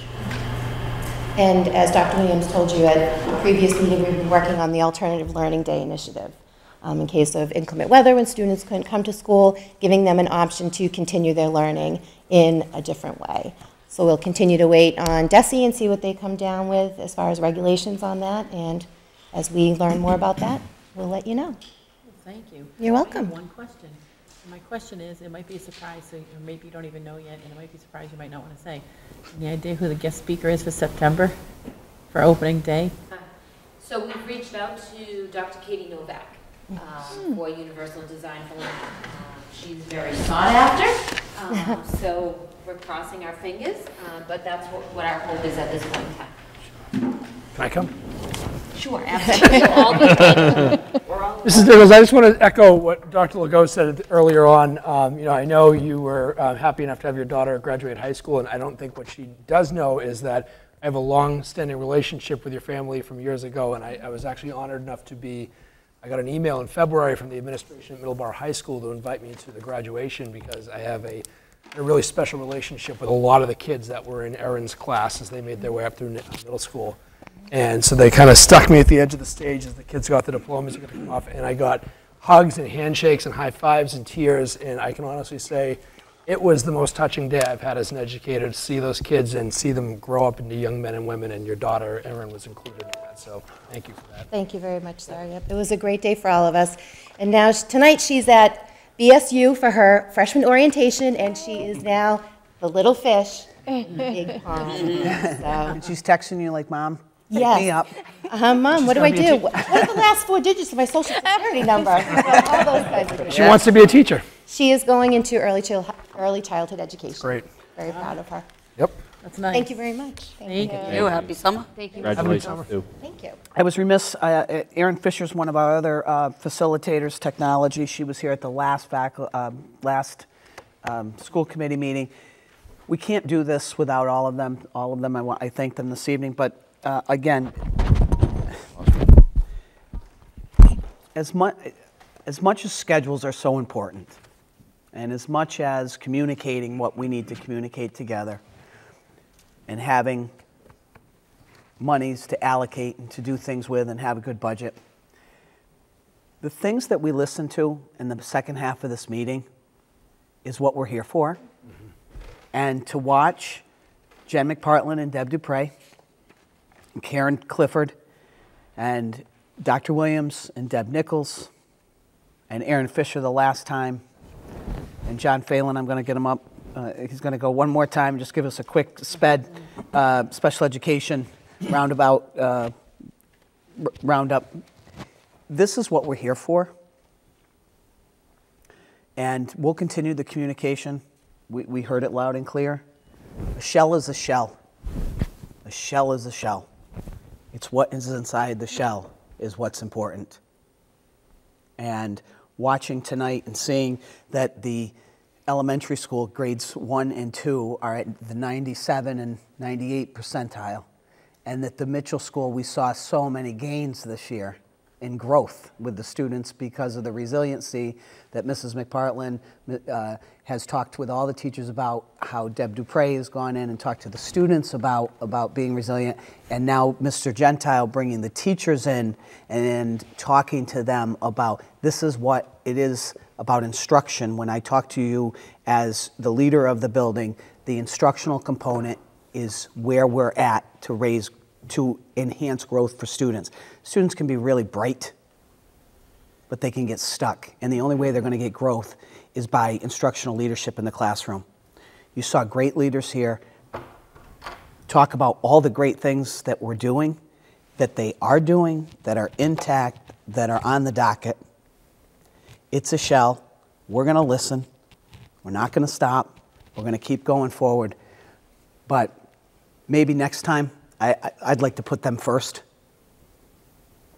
because this is what education is about. And it shouldn't be left to a room of just us and administrators who work all the time. And the faculty is great, and the teachers are magnificent, and everybody does a great job, and we work, Dr. Williams works really hard too. But this is wrong. It should go first for next year. They do a lot of work for us on a daily basis, and I'd like them to go first from now on. I don't need a superintendent's corner. Put them up in front. Let us watch them. You most definitely do. And let them talk to everybody so everybody gets to see them.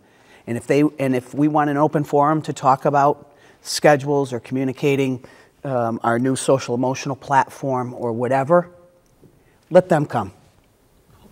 Let Deb Nichols come and tell us about the professional development opportunities that will help us with special emotional or social and emotional. Let Deb Dupre come in and talk about the writing and the writing prompts that aren't just at Mitchell School, that are for a transition to 7th and 8th grade. Let Kate Byrne come in and say, there's a reason we're 96, 97, and 98 in 1 and 2. Ask her what it is. She'll tell you. It's a lot of hard work over there. If you haven't watched Kate talk to a teacher, it's intense. And it's not intense because she's being mean, and it's not intense because she's arguing. It's being intense because she knows they can do it. And pre-K 1, 2, I've learned a lot about in the last 4 years with Dr. Williams, and a lot from Kate and Deb Nichols, and a lot just being around that, because I was high school. I was 7 through 12, so I get this. But this is what we're here for, and put them up in front, Well said. please. Well said. Thank you. Thank you. Full committee, I report to do public comment as the very last item before we adjourn. And I don't see any reason why I think it's a You do great that idea. too. Next up, we have Mr. John Phelan. Try to keep it short and sweet. Well, you got 2 minutes. I can do that. After all that, you do that. Listen, this is why we got this guy. You don't need to bang a gavel. No flies on Jay. 2 minutes on the mouth. Got the stopwatch. Go ahead. He'll get it down. So, I mean, for this year, I would say special education is definitely moving in the right direction. As a district, we're moving in the direction of inclusion for all students, becoming an inclusive district. The UDL initiatives that across the district are being done, the Universal Design for Learning initiatives, are really kind of helping to open that up and really helping all kids and all learners. As Ms. Clifford talked about earlier, bringing in the social work interns, I think is going to be great for our social emotional pieces for our kids. Those interns are phenomenal. I've heard nothing but good things about them. They do work in a couple other districts, and talking with my colleagues in those other districts, they have a lot of respect for them. So I think it'll be great for our kids all around. We're going to continue to move next year into that inclusive role. We're looking to develop so that we have more teachers in there, special education teachers in those inclusive roles. And if you have any other questions, let me answer them for you, please. Ask them away. Does anyone have any questions? I do. Nope. I wish I could talk to you all the time. Thank you. I thank you for all your hard work. Mrs. Dupre's hard work. If you have any questions, email him. Jay Phelan. That's it. I'll get them out to you. Yes.net. No problem. No problem. Good night. Thanks, guys. I thank you for everyone's hard work. I know you work hard every day. Thank you. On that note, on Superintendent Legault's note, which I had planned to do this, and now it just hits it home, I would like to take the action item about the Central School and Gordon W. Mitchell School Student Parent Handbook, the action item, I would like to take that and move it up to the top of the action items so that we get that done. Oh, there's poor people Because sitting we'll here move all on to night. The action item section. We love to see it, okay? So I'm doing it out of order. Have you all had a chance to look at the? I'll make a motion to approve. There's no other. Hold on, I had one little edit I was going to ask about. Hold on. Sorry. Central Elementary School, middle school, can we change that to Mitchell School? I know that's minute, but. Oh, on the front? Yeah, on the front page. Sorry. What was the question one more time? On the front page, it says middle school, and I know we changed the name of the school to the Mitchell School. Oh, yes. I think that was in his, that was in Mr. Gentile's thing, that everywhere the. No, the Central School. Yeah, but it's on the Central School one. Oh, I see, okay. The address. Right. Thank you. Nice catch. So on that, and these are the only ones, there's no other changes? No other changes? I didn't have any. I'm going to assume. So on that note, I would take a motion to approve the recommended changes to the Central School and Gordon W. Mitchell School for the FY20 Student Parent Handbooks. So moved. Second. Moved by Teresa, second by Tim. All in favor? Aye. Thank you. And I would take a motion to approve the school committee meeting minutes from May 9th and May 23rd, 2019. So moved. I'll second, but I have to abstain from May 9th. Right. So let's do them separately. So I'd take a motion from, make a motion for our school committee meeting minutes, approving them from May 9th, 2019. So moved. Second.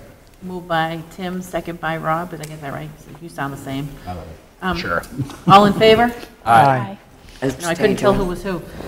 And I would take a motion to approve the school committee meeting minutes from May 23rd, 2019. So moved.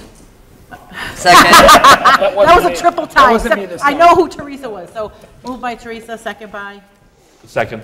Rob, all in favor? Aye. Abstain. So Gordon abstained and Tim abstained? Okay, thank you. And I would take a motion to approve accounts payable warrant 50V dated June 5th, 2019. So moved. Moved by Gordon, second.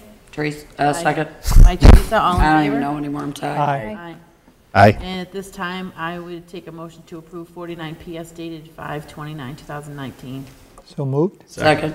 Moved by Gordon, second by Tim, all in favor? Aye. And I'm gonna take this, the diploma thing and put it last, because we might be talking about that. So the next item, I'm moving to the next item after the diploma discussion. I would like to read something before we take any action. So the attorney-client privilege belongs to the school committee as a body and not to any individual member. The attorney cannot waive the privilege without the committee's authorization. The committee can always decide to waive its privilege as a body if it decides it wants to do so. No individual member can waive the privilege, however. It would be a violation of the conflict of interest law. That would be Chapter 268A, Section 23C, Number 2, for an individual member to disclose information received by him or her as a member of the committee, which is protected by the attorney-client privilege. So, on that note, So, before we move to that, can I make a motion? Sure. I'd like to make a motion that we move to waive the attorney-client privilege regarding this matter, as we were recently advised, so we can have an open discussion about this measure. moved by Rob, second by Teresa, all in favor? Which topic are you talking about? It's the attorney-client privilege. So, I'm moving to waive our privilege right now so we can discuss how we were advised about this measure. You're talking about Article 11? Correct. Okay, I just want to make sure, So okay. moved by Tim, second by Teresa, all in favor? Aye. I'm not in favor of that, because usually the attorneys recommend not to go against their attorney-client privilege. So I don't know if one of our school committee attorneys wants to weigh in on. Yeah, I was going to say, I didn't actually vote on that one yet. I'd like to hear it from the attorneys rather than. Say that again. So he cannot give us advice during open session, but it's usually, I spoke to Mr. Attorney Foskett today, and I also spoke to Nick Dominello, our attorney, sitting right beside me today, and it's not recommended. Both attorneys recommended, it's not recommended to go against the attorney-client privilege. So just so that's out there. I think on Well, most so- matters I would agree, but. I agree. But I don't think that this particular matter, it's just my opinion, I don't think it's a big deal to have an Well- open discussion on it.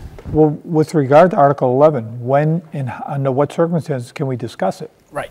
Right. So If if we it's need to not have a here, discussion about it. where is it? Right. You know, so do we have to have an executive session? It's It not- doesn't fall under I that asked about that category. too, it doesn't fall under executive session either. So, to Tim's point, I agree that we have to, I'm not going to vote on anything that I haven't had the chance to discuss with the rest of the committee to get, I know my thoughts, but as a committee, the strength comes from the diverse opinions that we all sit around the table with, so I'd like to hear it. So I don't know how we get around that. These guys, I would agree that on most matters, I would follow through on our attorney's advice. I think in this matter, we need to talk about it. And there wasn't anything particularly sensitive in our attorney's advice that I saw that couldn't be discussed, or at least that we can't talk about. So, Trista, you voted how? I don't know, I didn't catch everybody's. Yeah, no, I voted in favor too. I know how I'm going to vote. But I read it again before coming to the meeting, and I just think because it's a collective vote, we do need to be able to discuss it. I mean, I know how I'm going to vote. That's not the question. But I think there needs to be a little bit of a collaborative discussion so we can say we discussed it and didn't vote as a whole. I mean, we all read it, right? We all... So you said yes, Gordon? I would say yes, discuss it. Okay, and I say no because I like to go with what the lawyer says. Yes, discuss it. Rob? Still thinking. I say yes. We got it. You got 4 already? Well, I think you have enough. I'm going to say yes, but it doesn't matter because I think we have enough votes. Okay, so open for discussion. It's irrelevant how I vote. So I would only clarify, and you can make this motion, just that you're only waiving attorney-client privilege for this narrow Yes. set of Yes, circumstances. absolutely. Just to discuss Correct. this one thing, Yes. not Understood. interpersonally. Yes, thank you. I was thinking about the slippery slope argument. So if I could just add a comment, I don't have much to say, but I just have one comment I wanted to make. There is, I did some asking around, and there is a process when town bylaws are amended by which the Attorney General's office takes those bylaws under advisement and researches if those bylaw adjustments are in violation of the U.S. state constitutions, local laws, conflicts of interests, conflicting with other town bylaws, so on and so forth. And I know that our attorney's advice mentioned that there could be conflicts, but I feel that regardless of how we feel about this and regardless of whether it passes town meetings, that's the process the state has for amending bylaws. And to say that it could be a conflict of interest isn't reason enough for me to say, vote against this. There's a process in place to decide if there's a conflict. So regardless of whether we think it's a good idea or not, the process is in place, and that should be allowed to happen if it passes through. Make myself clear on that? You said exactly what I would have said. The AG will reject anything that is in violation of law. Regardless of whether we think it's a good idea. We're not talking Right. about whether it's legal or not. We're talking about whether or not we're going to recommend it or not. Right. But Well, there's however, there's a really clear the distinction there. privilege that we just We're not- made was relative to whether or not there could be a potential conflict, and the attorney. I think the article on the agenda is whether or not we recommend it as a body. Not we're not. Well, the article on the agenda is telling us that we don't favor. We're not here to argue whether or not it's legal or not, whether it's constitutional or not. We're here to say whether or not we agree or disagree. I think Tim's Our point legal advice was that it might not be, and therefore we should vote against it. And that could be one of the arguments that you people could make. Well, I think that was the argument. Yeah. Well, there were several points. Whether or not we're going to vote as a Several. body to recommend or not recommend. A second point that was brought up was that the town administrator historically has pegged the school district to a set percentage, and that's frustrating to try to build a budget. We're not understanding the needs of the district, and that a new town administrator may be more open. We don't know who the next town administrator is going to be, and I don't want to take a guess that that town administrator is suddenly going to find money for us that we didn't have before. I would hope that one would.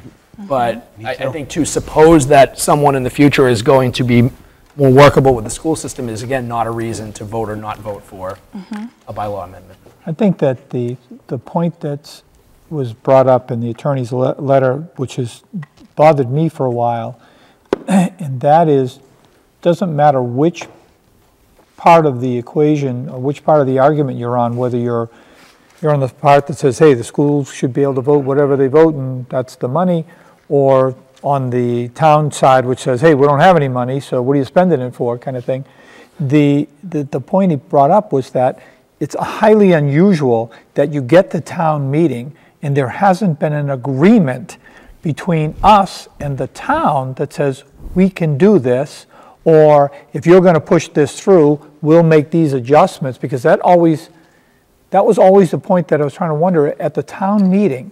If we voted yay or nay, or the town voted more or less, or whatever, that the town administrator is sitting there saying, now what do I do? Well, you voted another $100,000. Right.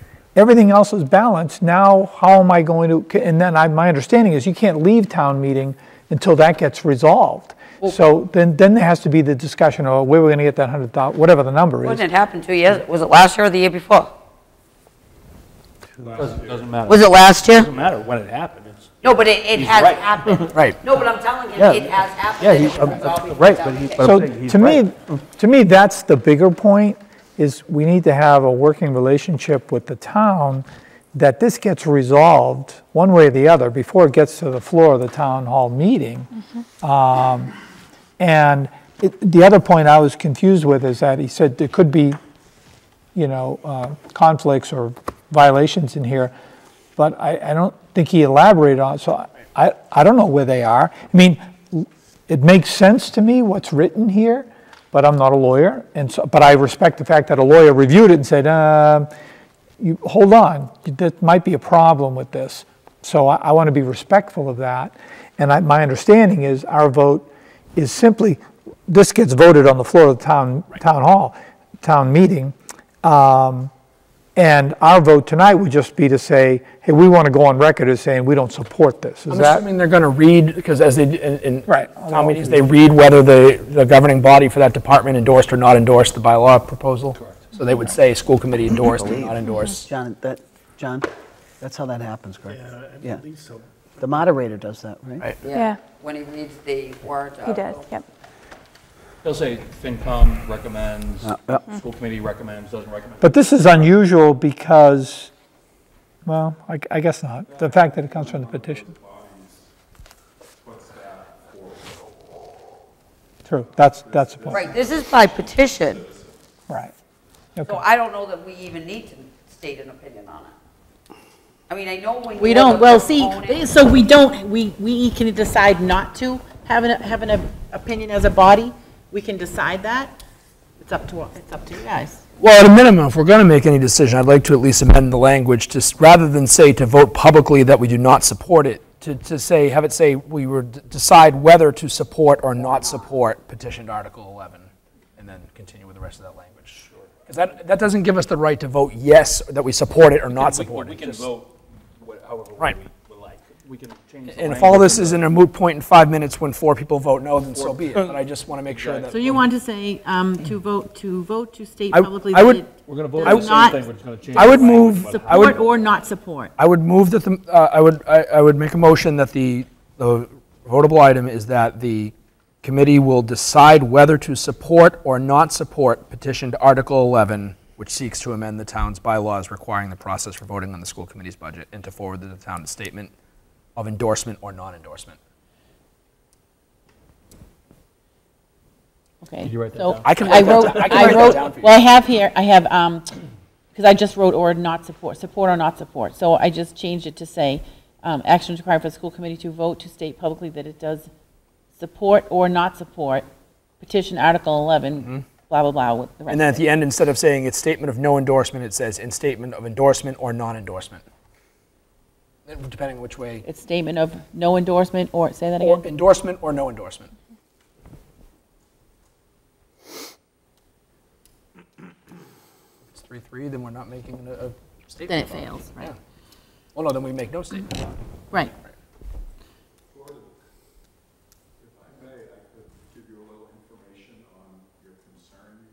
Well, so, Well, I don't know what the protocol is. Yeah, I we mean, have public well, comments. right now, we already had the public comment section, so we can't really have, I mean, like. You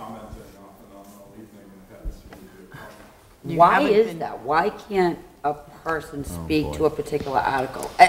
Don't, oh boy, Rob, it's a legitimate question, because it happens at selectmen's meetings, it happens at finance Well, there was a committee woman who meetings. started to speak earlier, and we said that, I thanked her for her, I appreciated her comments, that we have our public comment section now. I And so understand, but I'm this is our asking school why is committee that the meeting only in time we public. allow it? It's parliamentary Our- procedure. Right, it's our school committee meeting in public.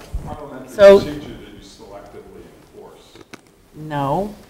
No, I would not true. I would not get on this road. But I'm not arguing about it, so, But we could So- waive that. So, Rob, you made the motion to change this action item. So Rob made the motion to change this That's Tim. action item. I'm So, right. I I mean, made the motion. excuse me, sorry. Tim made the motion to change this action item, so I'm going to say you made the motion. So Tim made the motion. Is there a second? Second. Second by Teresa. All in favor to change this action item to read, action is required for the school committee to vote to state publicly that it does support or not support petition Article 11, which seeks to amend the town's bylaws requiring the process for voting on the school committee's budget and to forward to the town its statement of endorsement or no endorsement. So, all in favor? Aye. And at this time, I would take a motion to move the school committee to vote to state publicly that it does support or not support Article 11, which seeks to amend the town's bylaws requiring the process for voting on the school committee's budget and to forward to the town its statement of endorsement or no endorsement. Moved. Moved by, was that you, Tim? You guys sound a lot alike. Moved by Tim. Moved. Wait a mean, I don't know what I'm voting. Yeah, but are we So voting to say yes? This is the motion that we just rewrote. Right, but We're either going to So you support it or have not to say support yes it. or no, so you would have to say. A yes vote is that you're in favor of this would be motion. A no vote is that you're not in favor. So do we have to individually vote it? Have to roll call it. Okay, so we have to say endorse or do not endorse. So I'll just go one by one, because that will be easier. So we had a move, Tim moved it? I moved it. And who seconded it? I'll second it. Teresa. So we'll start with Teresa. I'm We're going sorry, to what do say I have to endorse do? or not endorse. So if you endorse, you want this motion to be endorsed for the town meeting. you want the school committee to say to We the town support it. that we support the Article 11 on the Or warrant. you could say support or not support, right? Support or not support. Yeah. I say we endorse it just for the purposes of discussion at town meeting. I think the town meeting is going to happen, and we're going to discuss it regardless, so I'm going to say I do not endorse this. I don't think it's necessary. Endorse. So we have a Endorse? endorse, Not endorse? not endorse, Endorse. endorse. So you're endorsing, okay, No, it's hold up on. now. We're endorsing Don't make Article yourself 11. get, We're in support of Article 11. Okay, so Tim and Teresa want it. In support. Trista, you want to go Gordon's thinking? I do not endorse. So that's a no, no, no, and 2 yeses so far. I'm going to say, no, I don't endorse. However, not that it matters once I vote that way, but I agree with the concept that's here. My concern is, what are the legalities and the fact that we don't have a town administrator in place? I'd like to think we could come to this. This to me seems reasonable, that we could make this happen with a town administrator and make this process finally make sense. But so I'd say no, not endorse. So that's a 4 to 2. We're going to issue a statement that the school committee does not endorse the motion. Yeah. But we're going to have a discussion anyway. It's going to happen. Well, it's going to be a town meeting, right? Well, thank you for getting through that. Let's see, not really. Up next, we have, I would take a motion to accept the donation, the generous donation of $75 from Amica Companies Foundation to Mrs. McGovern's Classroom for Supplies. So moved. Moved by Rob. Second. Second by Trista. All in favor? Aye. Aye. Thank you. And so we did that one. And the last but not least, I would take a motion after discussion regarding the distribution of diplomas at graduation. So I would take a motion to, I don't know, that's not even written. We need to discuss distribution of diplomas on at graduation and decide how we feel they should be distributed and by whom, as opposed to, we're like, this has been brought a few times. again, it is a very important date. I think past school committee members and school committee members, administration, and if you deem so, if a teacher is asked to come forward by a student in a written form like what was done at this last graduation, I can handle that. When you go outside your school world or you go outside administration or school committee, that's where you're opening this up to. I think, I even spoke to the mother who asked if she could give her diploma. I don't think she was upset. I don't think she was hurt. I think she said, I saw someone else do it a couple years ago. Let me see if I can give my daughter her And she was so proud of her daughter, because when it comes to graduation, that's what you're there for. You want to watch your son or daughter walk across stage. This is what you do. These long nights, these tough questions, these hard things that you have to go through, this is why you're here. This is why you make these decisions. They're not easy. I mean, I personally have never felt that even as a school committee that I am worthy. Right. I definitely think. Right, worthy is probably a good word. Well, I definitely mean, think the feel principals need to be out there. An educator thing. We did. Well, we didn't go into detail, and there was a. But I just think that, I would just think that We never you would keep it there, and I don't know if you need policy on it, or I think that it's an advisement of the school committee that the school committee delivers the diplomas along with the school's administration.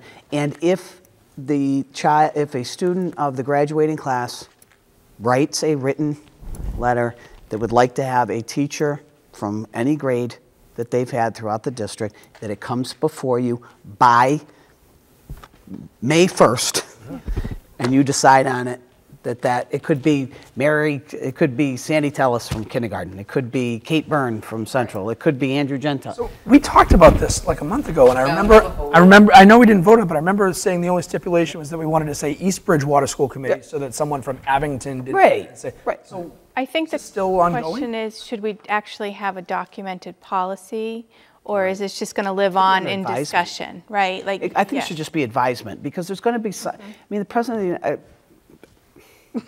Careful, Liz. Pick someone else. Governor. Education secretary. The governor calls up and says, you know, because sometimes they do that. They just, you know, or the Secretary of State calls up and says, I would like to come to your graduation. Well, you can't because we've got a policy over here. Right. You know, but if it's under advisement, we could say, we would love to have you, Secretary. And they come in for 5 minutes. I'm going to, you know, see a couple people. I just think an advisement, an advisory. Fine with that. I think.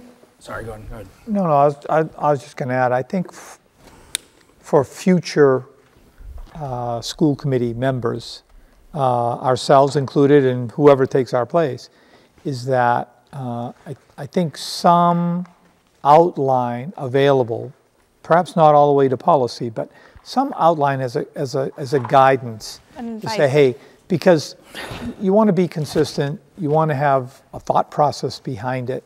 So I'm all for we take it under advisement, given these criteria, great.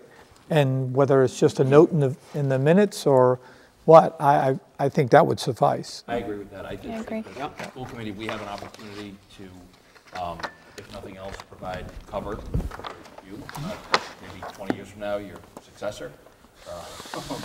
That it doesn't just rely on you, because people can't say, oh, well, you know, this person gets favoritism, this person doesn't. That the committee can provide cover, political cover. Sure. I think that's fair and reasonable. We can talk about advisement and you know, bring it to the committee and say, hey, you know, these are the folks who showed up on May 1st and had a written letter and brought it in, and these are my recommendations, and we just say, okay, great. So if it doesn't live in policy, I don't know if we have a memo of understanding. I don't know where it would. I would. We have operating protocols. Operating protocol. That's good. ASC have a recommendation on this stuff? I'm sure every district has a different. Every district does it differently. Yeah. I think under the. I talked to my kid. I said, "Hey, do you want me to give you a diploma?" And he said, "I don't want you to go to my graduation." I would. Laughed at it. Yeah. I would say under our operating protocol. That's fine. As an advisement, yeah. That's fine. So do we? Yeah. I think it's best to do it that way, because then who's ever here, whether it's the 6 of you or another 6, allow them to whatever they, you know, do what they want. Okay. So add it to our operating protocol. So do you want to just vote to add it to our operating protocol and? We'll have to draft it. Okay, so we're going to end up bringing this back to another. Cool. I'm so sick of being a dead horse. Why don't we just start talking about graduation 2020? That's All right. So we'll have to draft what it's going to say, and then put it into that. Yep. Thank you. Yep, at this time I would take a motion. I'm going to table that and come up with some kind of draft on the action item. And at this time I would take a motion to adjourn. But can I have discussion before we do that? I'm sorry. What? It'll only be a second. Discussion? No. Are you serious? Not discussing that we're going to end the meeting. The meeting is going to end. Is that what occurred to me tonight as everything unfolded is I really want to focus on the positive. And even though there were dissension, people feel strongly about the schedule or about different things that were discussed today, it's such a great energy to have passion. I'd like it, idealistically, everything to be focused on the positive. Can't always be that way. But anybody who would look at what happened tonight and you see dedicated educators and administrators who spent decades working in the school system and have such eloquent words about the process.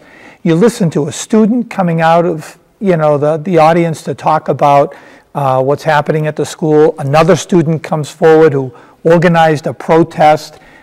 whether you agree or disagree with the protest, that's all impressive stuff. The teachers, the other people who were here who had passion around the subject matter. I think back to a couple of meetings ago when some parent came forward and said, I want to be part of the solution, not part of the problem. Man, that's the way to do it. And if lots of people in the town are not so connected to the schools because either the kids have graduated, they don't have kids or whatever, you watch tonight's meeting and say, wow, there's stuff happening here. I mean, I hope we can all get it resolved. People aren't always going to agree with whichever path we go, but to just see the passion, the involvement, the effort that it takes to make all this happen. Then you listen to, as Ms. Legault said, you know, the teachers and administrators who are involved in making this strategy work, our strategic plan, the leadership. To me, it's just so impressive, and I'd much prefer to focus on the positive. I know there'd be disagreements. I know there's still going to be problems to have to be resolved. So be it. But man, keep that focus on people care about what's going on. That's always can be a good thing, I think. Anyway, so it just occurred to me.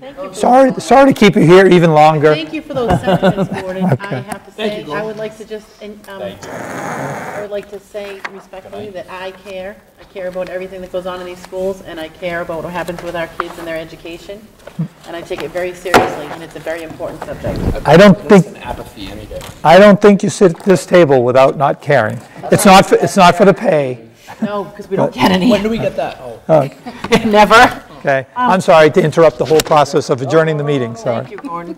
I like to end the meeting on a nice note. Those were good sentiments. Well, okay. At this time, I would take a motion to adjourn our meeting. Second. Moved by Teresa, second by Tim. All in favor? Aye. Thank you. Thank you.